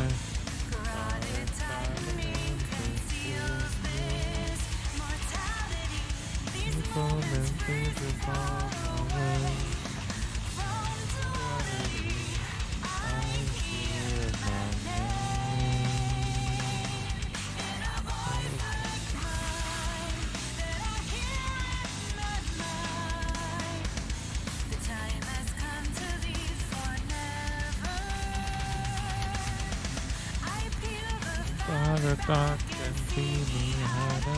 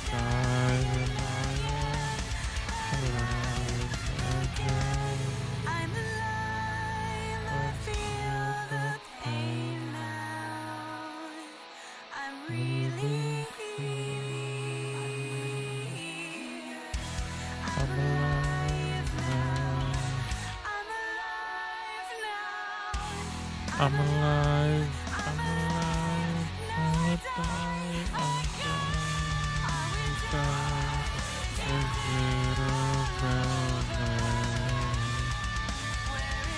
okay now? The follow, I see your blind is hollow.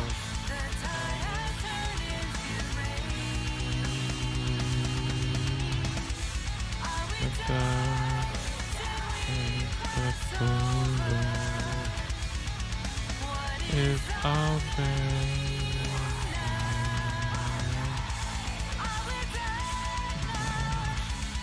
Are we there now?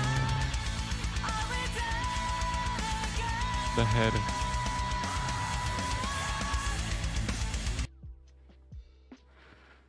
Okay, so the head is the thing I'm bad at. I can do a perfect good, somewhat perfect good body. Just the head is what I'm having problems with. I cannot do a egg-shaped head or whatever it is. And the face. The face. Thank you, Merlin. If you ever seen this bot or whatever, thank you. What did you meant to do the nose? The mouth and the eyes. That's what I need to learn. But for now, as far as I can tell, I can do a body. Because I like it this titties, this I like it the body figure, I like it the figure, I like it everything. Yeah, I'm gonna upload this as to Twitter.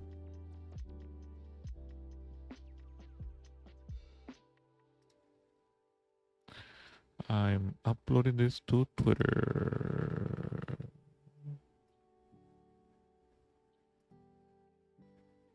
And to my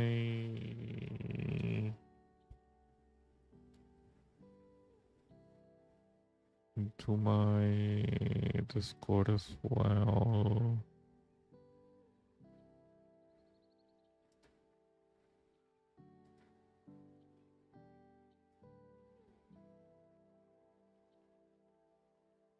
Oh my god. Good thing I didn't open Twitter on stream. What the fuck? The first thing that came. Oh my god.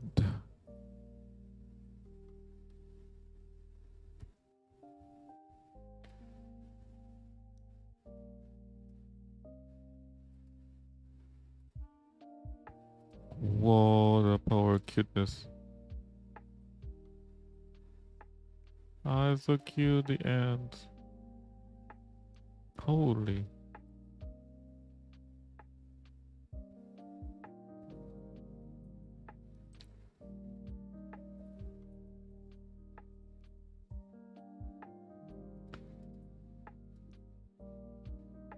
Wait, this person went on a billion stream?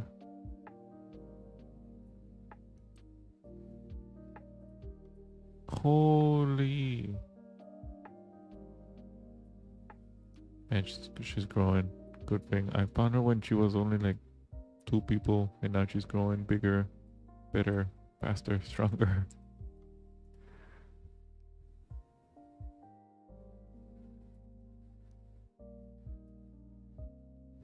I like the protagonist of Honkai Rail is a fucking raccoon with a trash meme and everything, lol.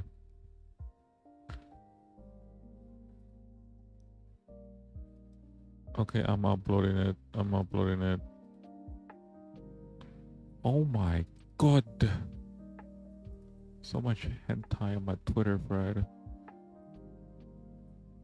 Oh my god. Oh my god. I'm not reading, I'm just like going, oh my god.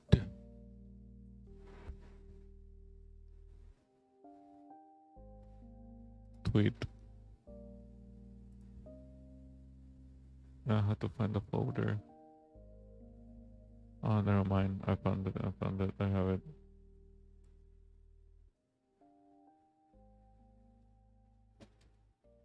I said work. Whip. No. What the fuck? Whip. What the fuck?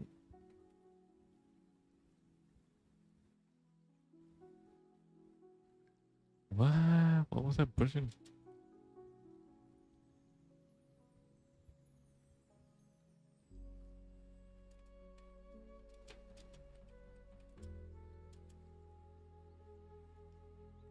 Okay. Dot dot dot.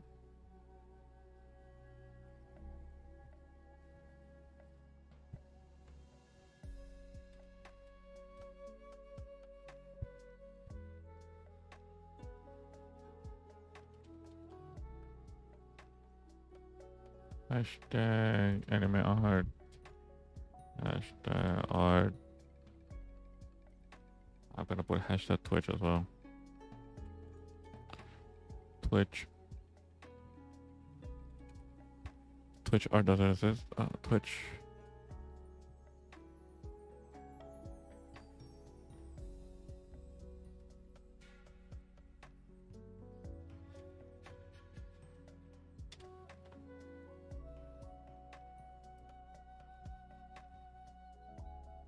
Oh my god, my Twitter's full of.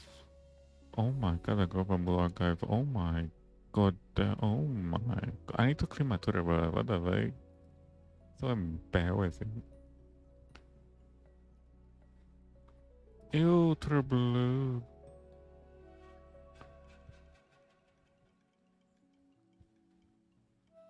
This VTuber still follows me. Oh yeah, she still follows me. Probably muted me, muted my ass. Probably muted my ass.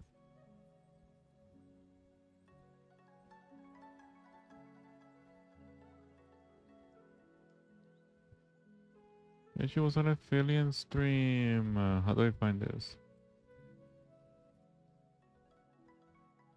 Uh-oh. Yes, I shop at Faco. Anybody else? Anything new? I watch hentai, yes. Anything new?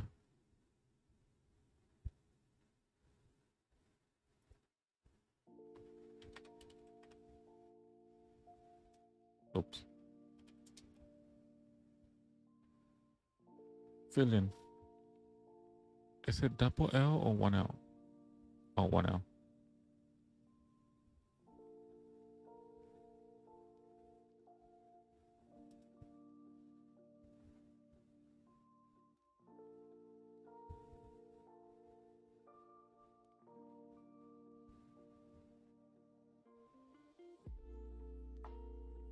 Wait, was it this? Wait, which Phillian was it?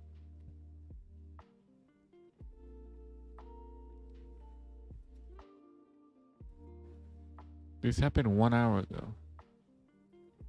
The tweet was from 1 hour ago, so it's probably this bot from 7 hours ago.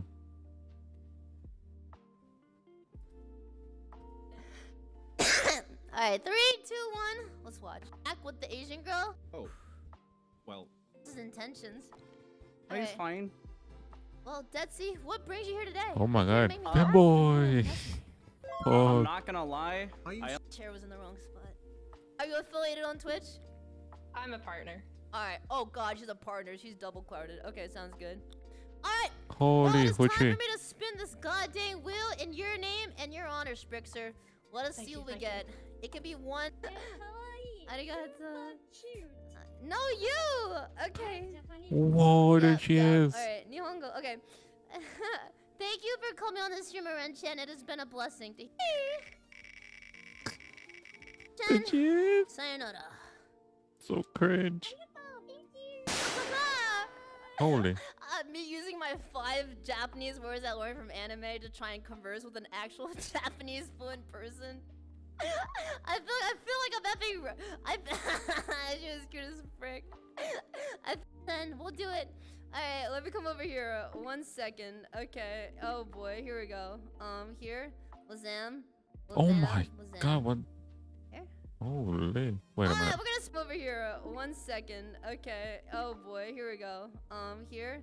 Lazam. I can't. Wait, zoom in enhance. I can't see. It's so blurry. Zoom in enhance 1080. Labam. Lazam. Here. Alright, let me come over here. 1 second. Okay. Oh boy, here we go. Here. Lazam. SP Rixer.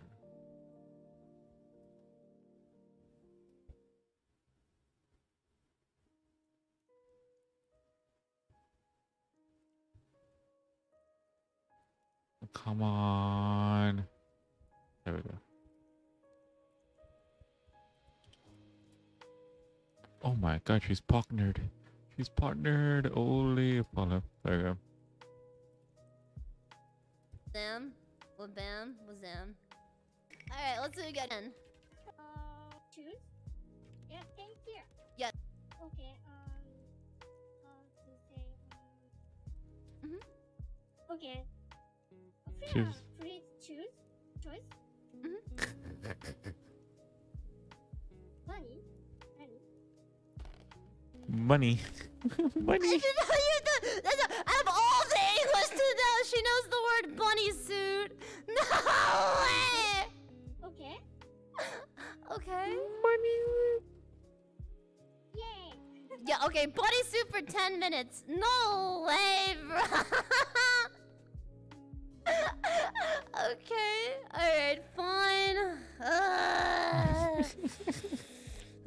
Okay, 10 minutes. That's all you get. 10 effing minutes. God dang it, bro. Here. 10 minutes. Okay, are you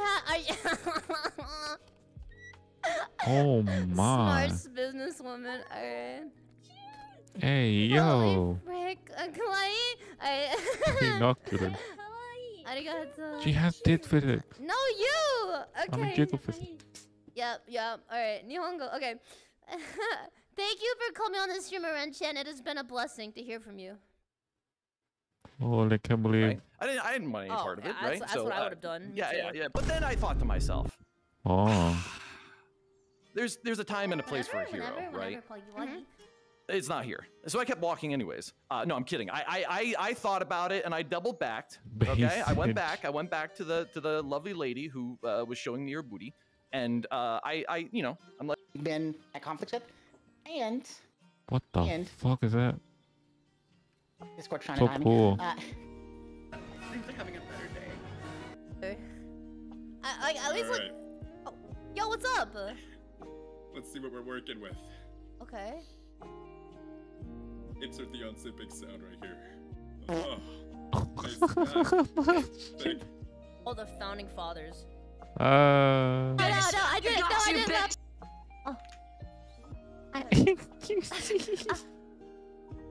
need you. I would like to. I would like to. That's so great.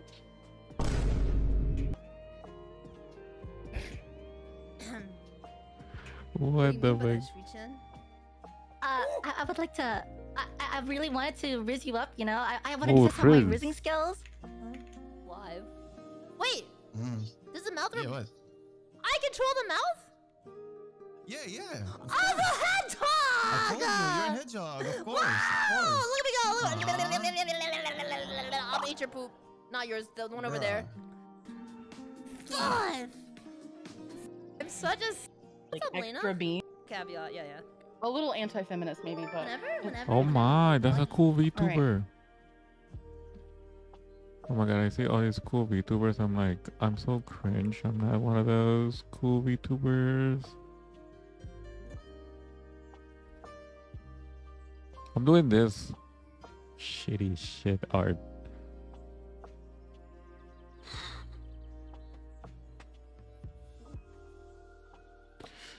Oh, he almost got banned. I think it was Bunny suit. I'm doing this shit.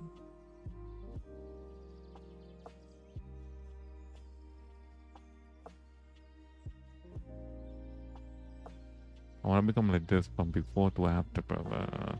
One day I'll reach there. One day I'll reach. One day I'll become funny. Yeah. One day. Just gonna keep dreaming on and on. Nothing gonna get accomplished. I'm just gonna work a dead-end job. Watching this on TikTok every single fucking time. While a significant number of Fallout 3 players will likely complete the Wasteland Survival Guide quest, it's quite possible that many will overlook a unique encounter that can be found in the game after beating the quest. Greetings, fellow survivor. Another fine day in the wastes, isn't it? Why shouldn't I be? I've got food, I've got shelter, and I know humanity is on the rise again. Haven't you heard the good news? Haven't you read the Wasteland Survival Guide? Glory be! You're the great survivor! Bless you! Oh, bless you for sharing your wisdom with mankind! You've given us all a chance to hope again. Oh yes, of course. Please accept this. It's all I have, but surely I owe everything to the lessons in your holy guide. Bless you. Why would you want to join the fascist paramilitary organization? While a significant number of My back! Oh, my back!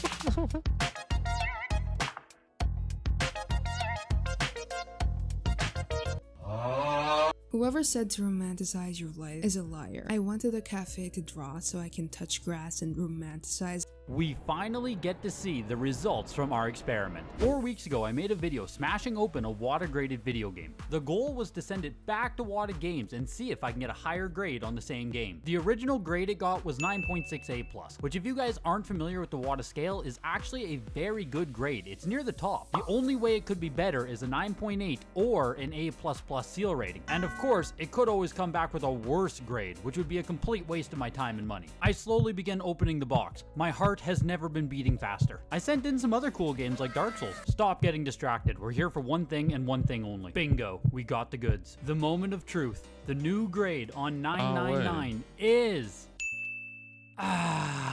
It once again did receive a 9.6A plus, the same exact grade, so props to the grading company for getting it correct, but that's $40 I will never get. Juice WRLD Angel Namorescu Guara. What? I don't know what. Oh my god, game.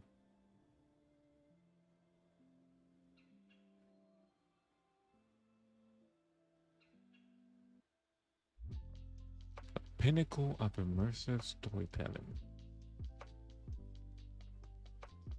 Can I play this on my This PC? video will contain gigantic Clover, a younger girl and the sister of Snake, Junpei, or Jumpy as Wait, referred triangle. to by Wait, Akane, I a can play childhood friend of this. Junpei, Seven, a tough guy suffering from a case of amnesia, Lotus, a smart and quick to anger woman if her age is brought into question, and the Knife Man, who,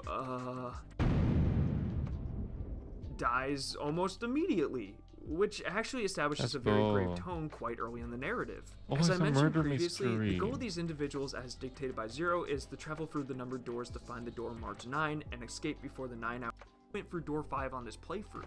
Also, if players receive the axe ending, then they'll hear some curious dialogue about Ace wanting to show Lotus something, which he would show to Junpei soon after.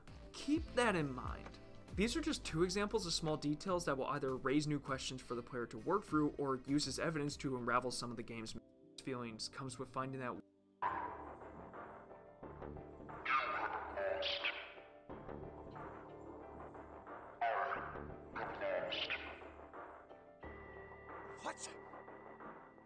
what an utter mindfuck.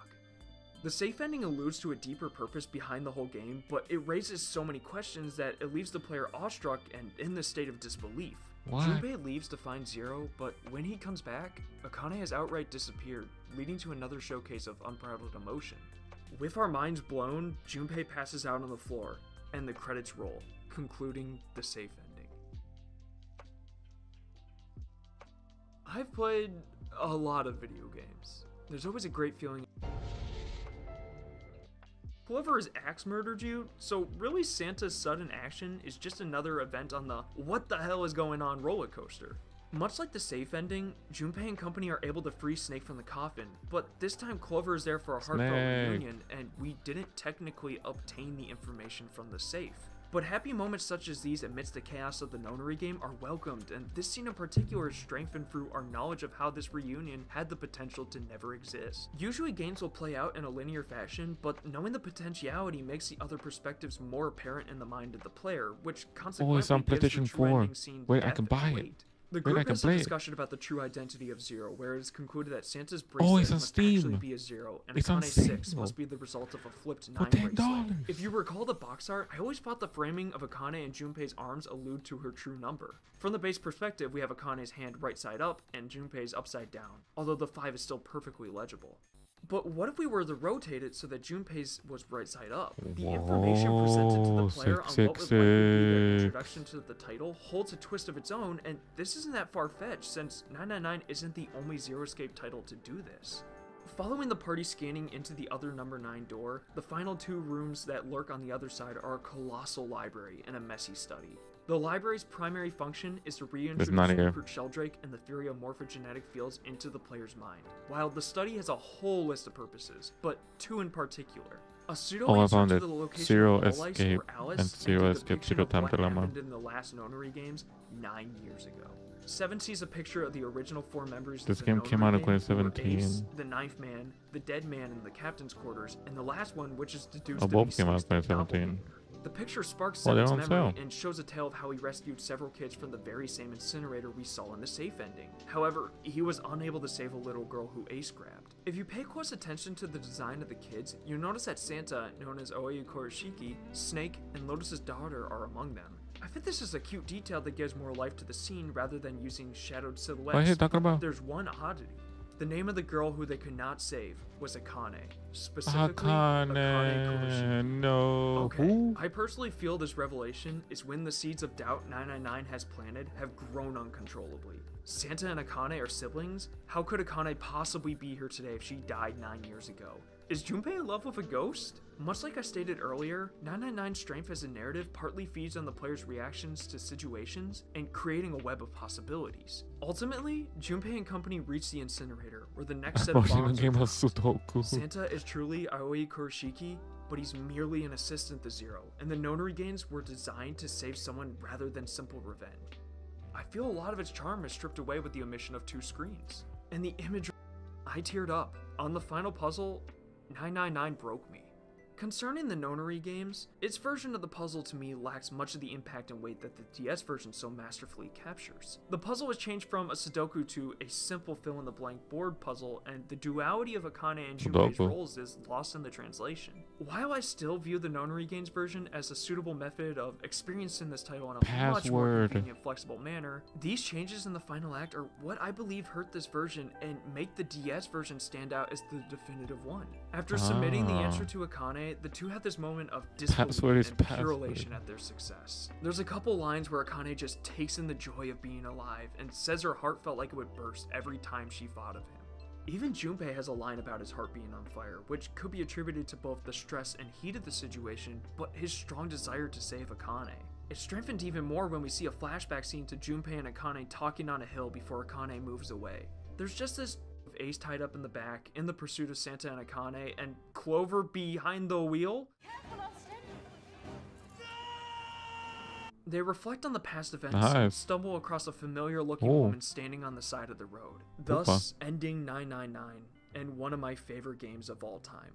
But we're left with several questions. Was that woman on the side of the road truly all ice? Where did Akane go? Will Akane and Junpei ever get their happy ending? Well, I think for those, we'll find our answer eventually. Yeah, in fucking 10 years. This game came out in 2009. Also, it got a 2009 on a DS version. It got a remaster at...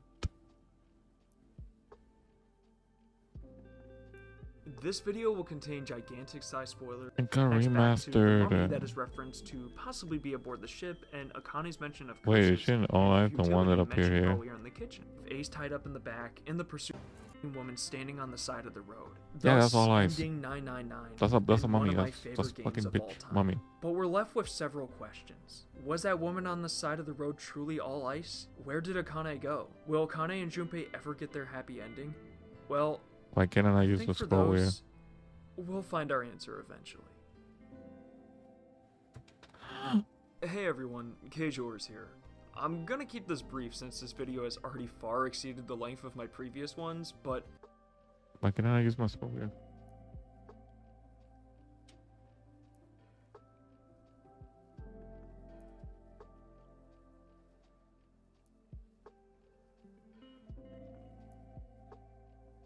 Oh, because it's loading, I'm stupid.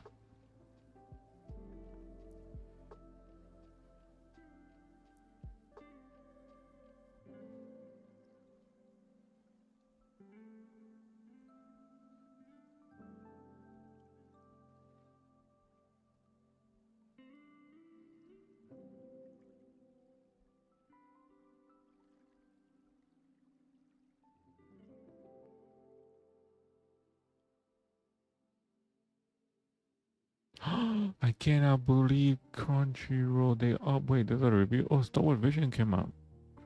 But I cannot believe Crunchyroll, they uploaded the fucking Megumi's first explosion clip. Shame on them. Anyway, yeah, that's the end of the stream. I'll go to shit. In the stream, I'm clocking out. Another day, another stream, am I right? I hate myself.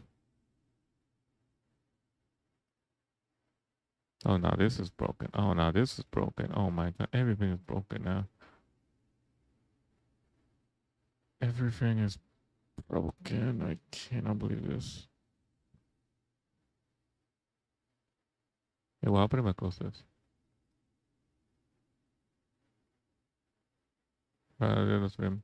I need a new wallpaper.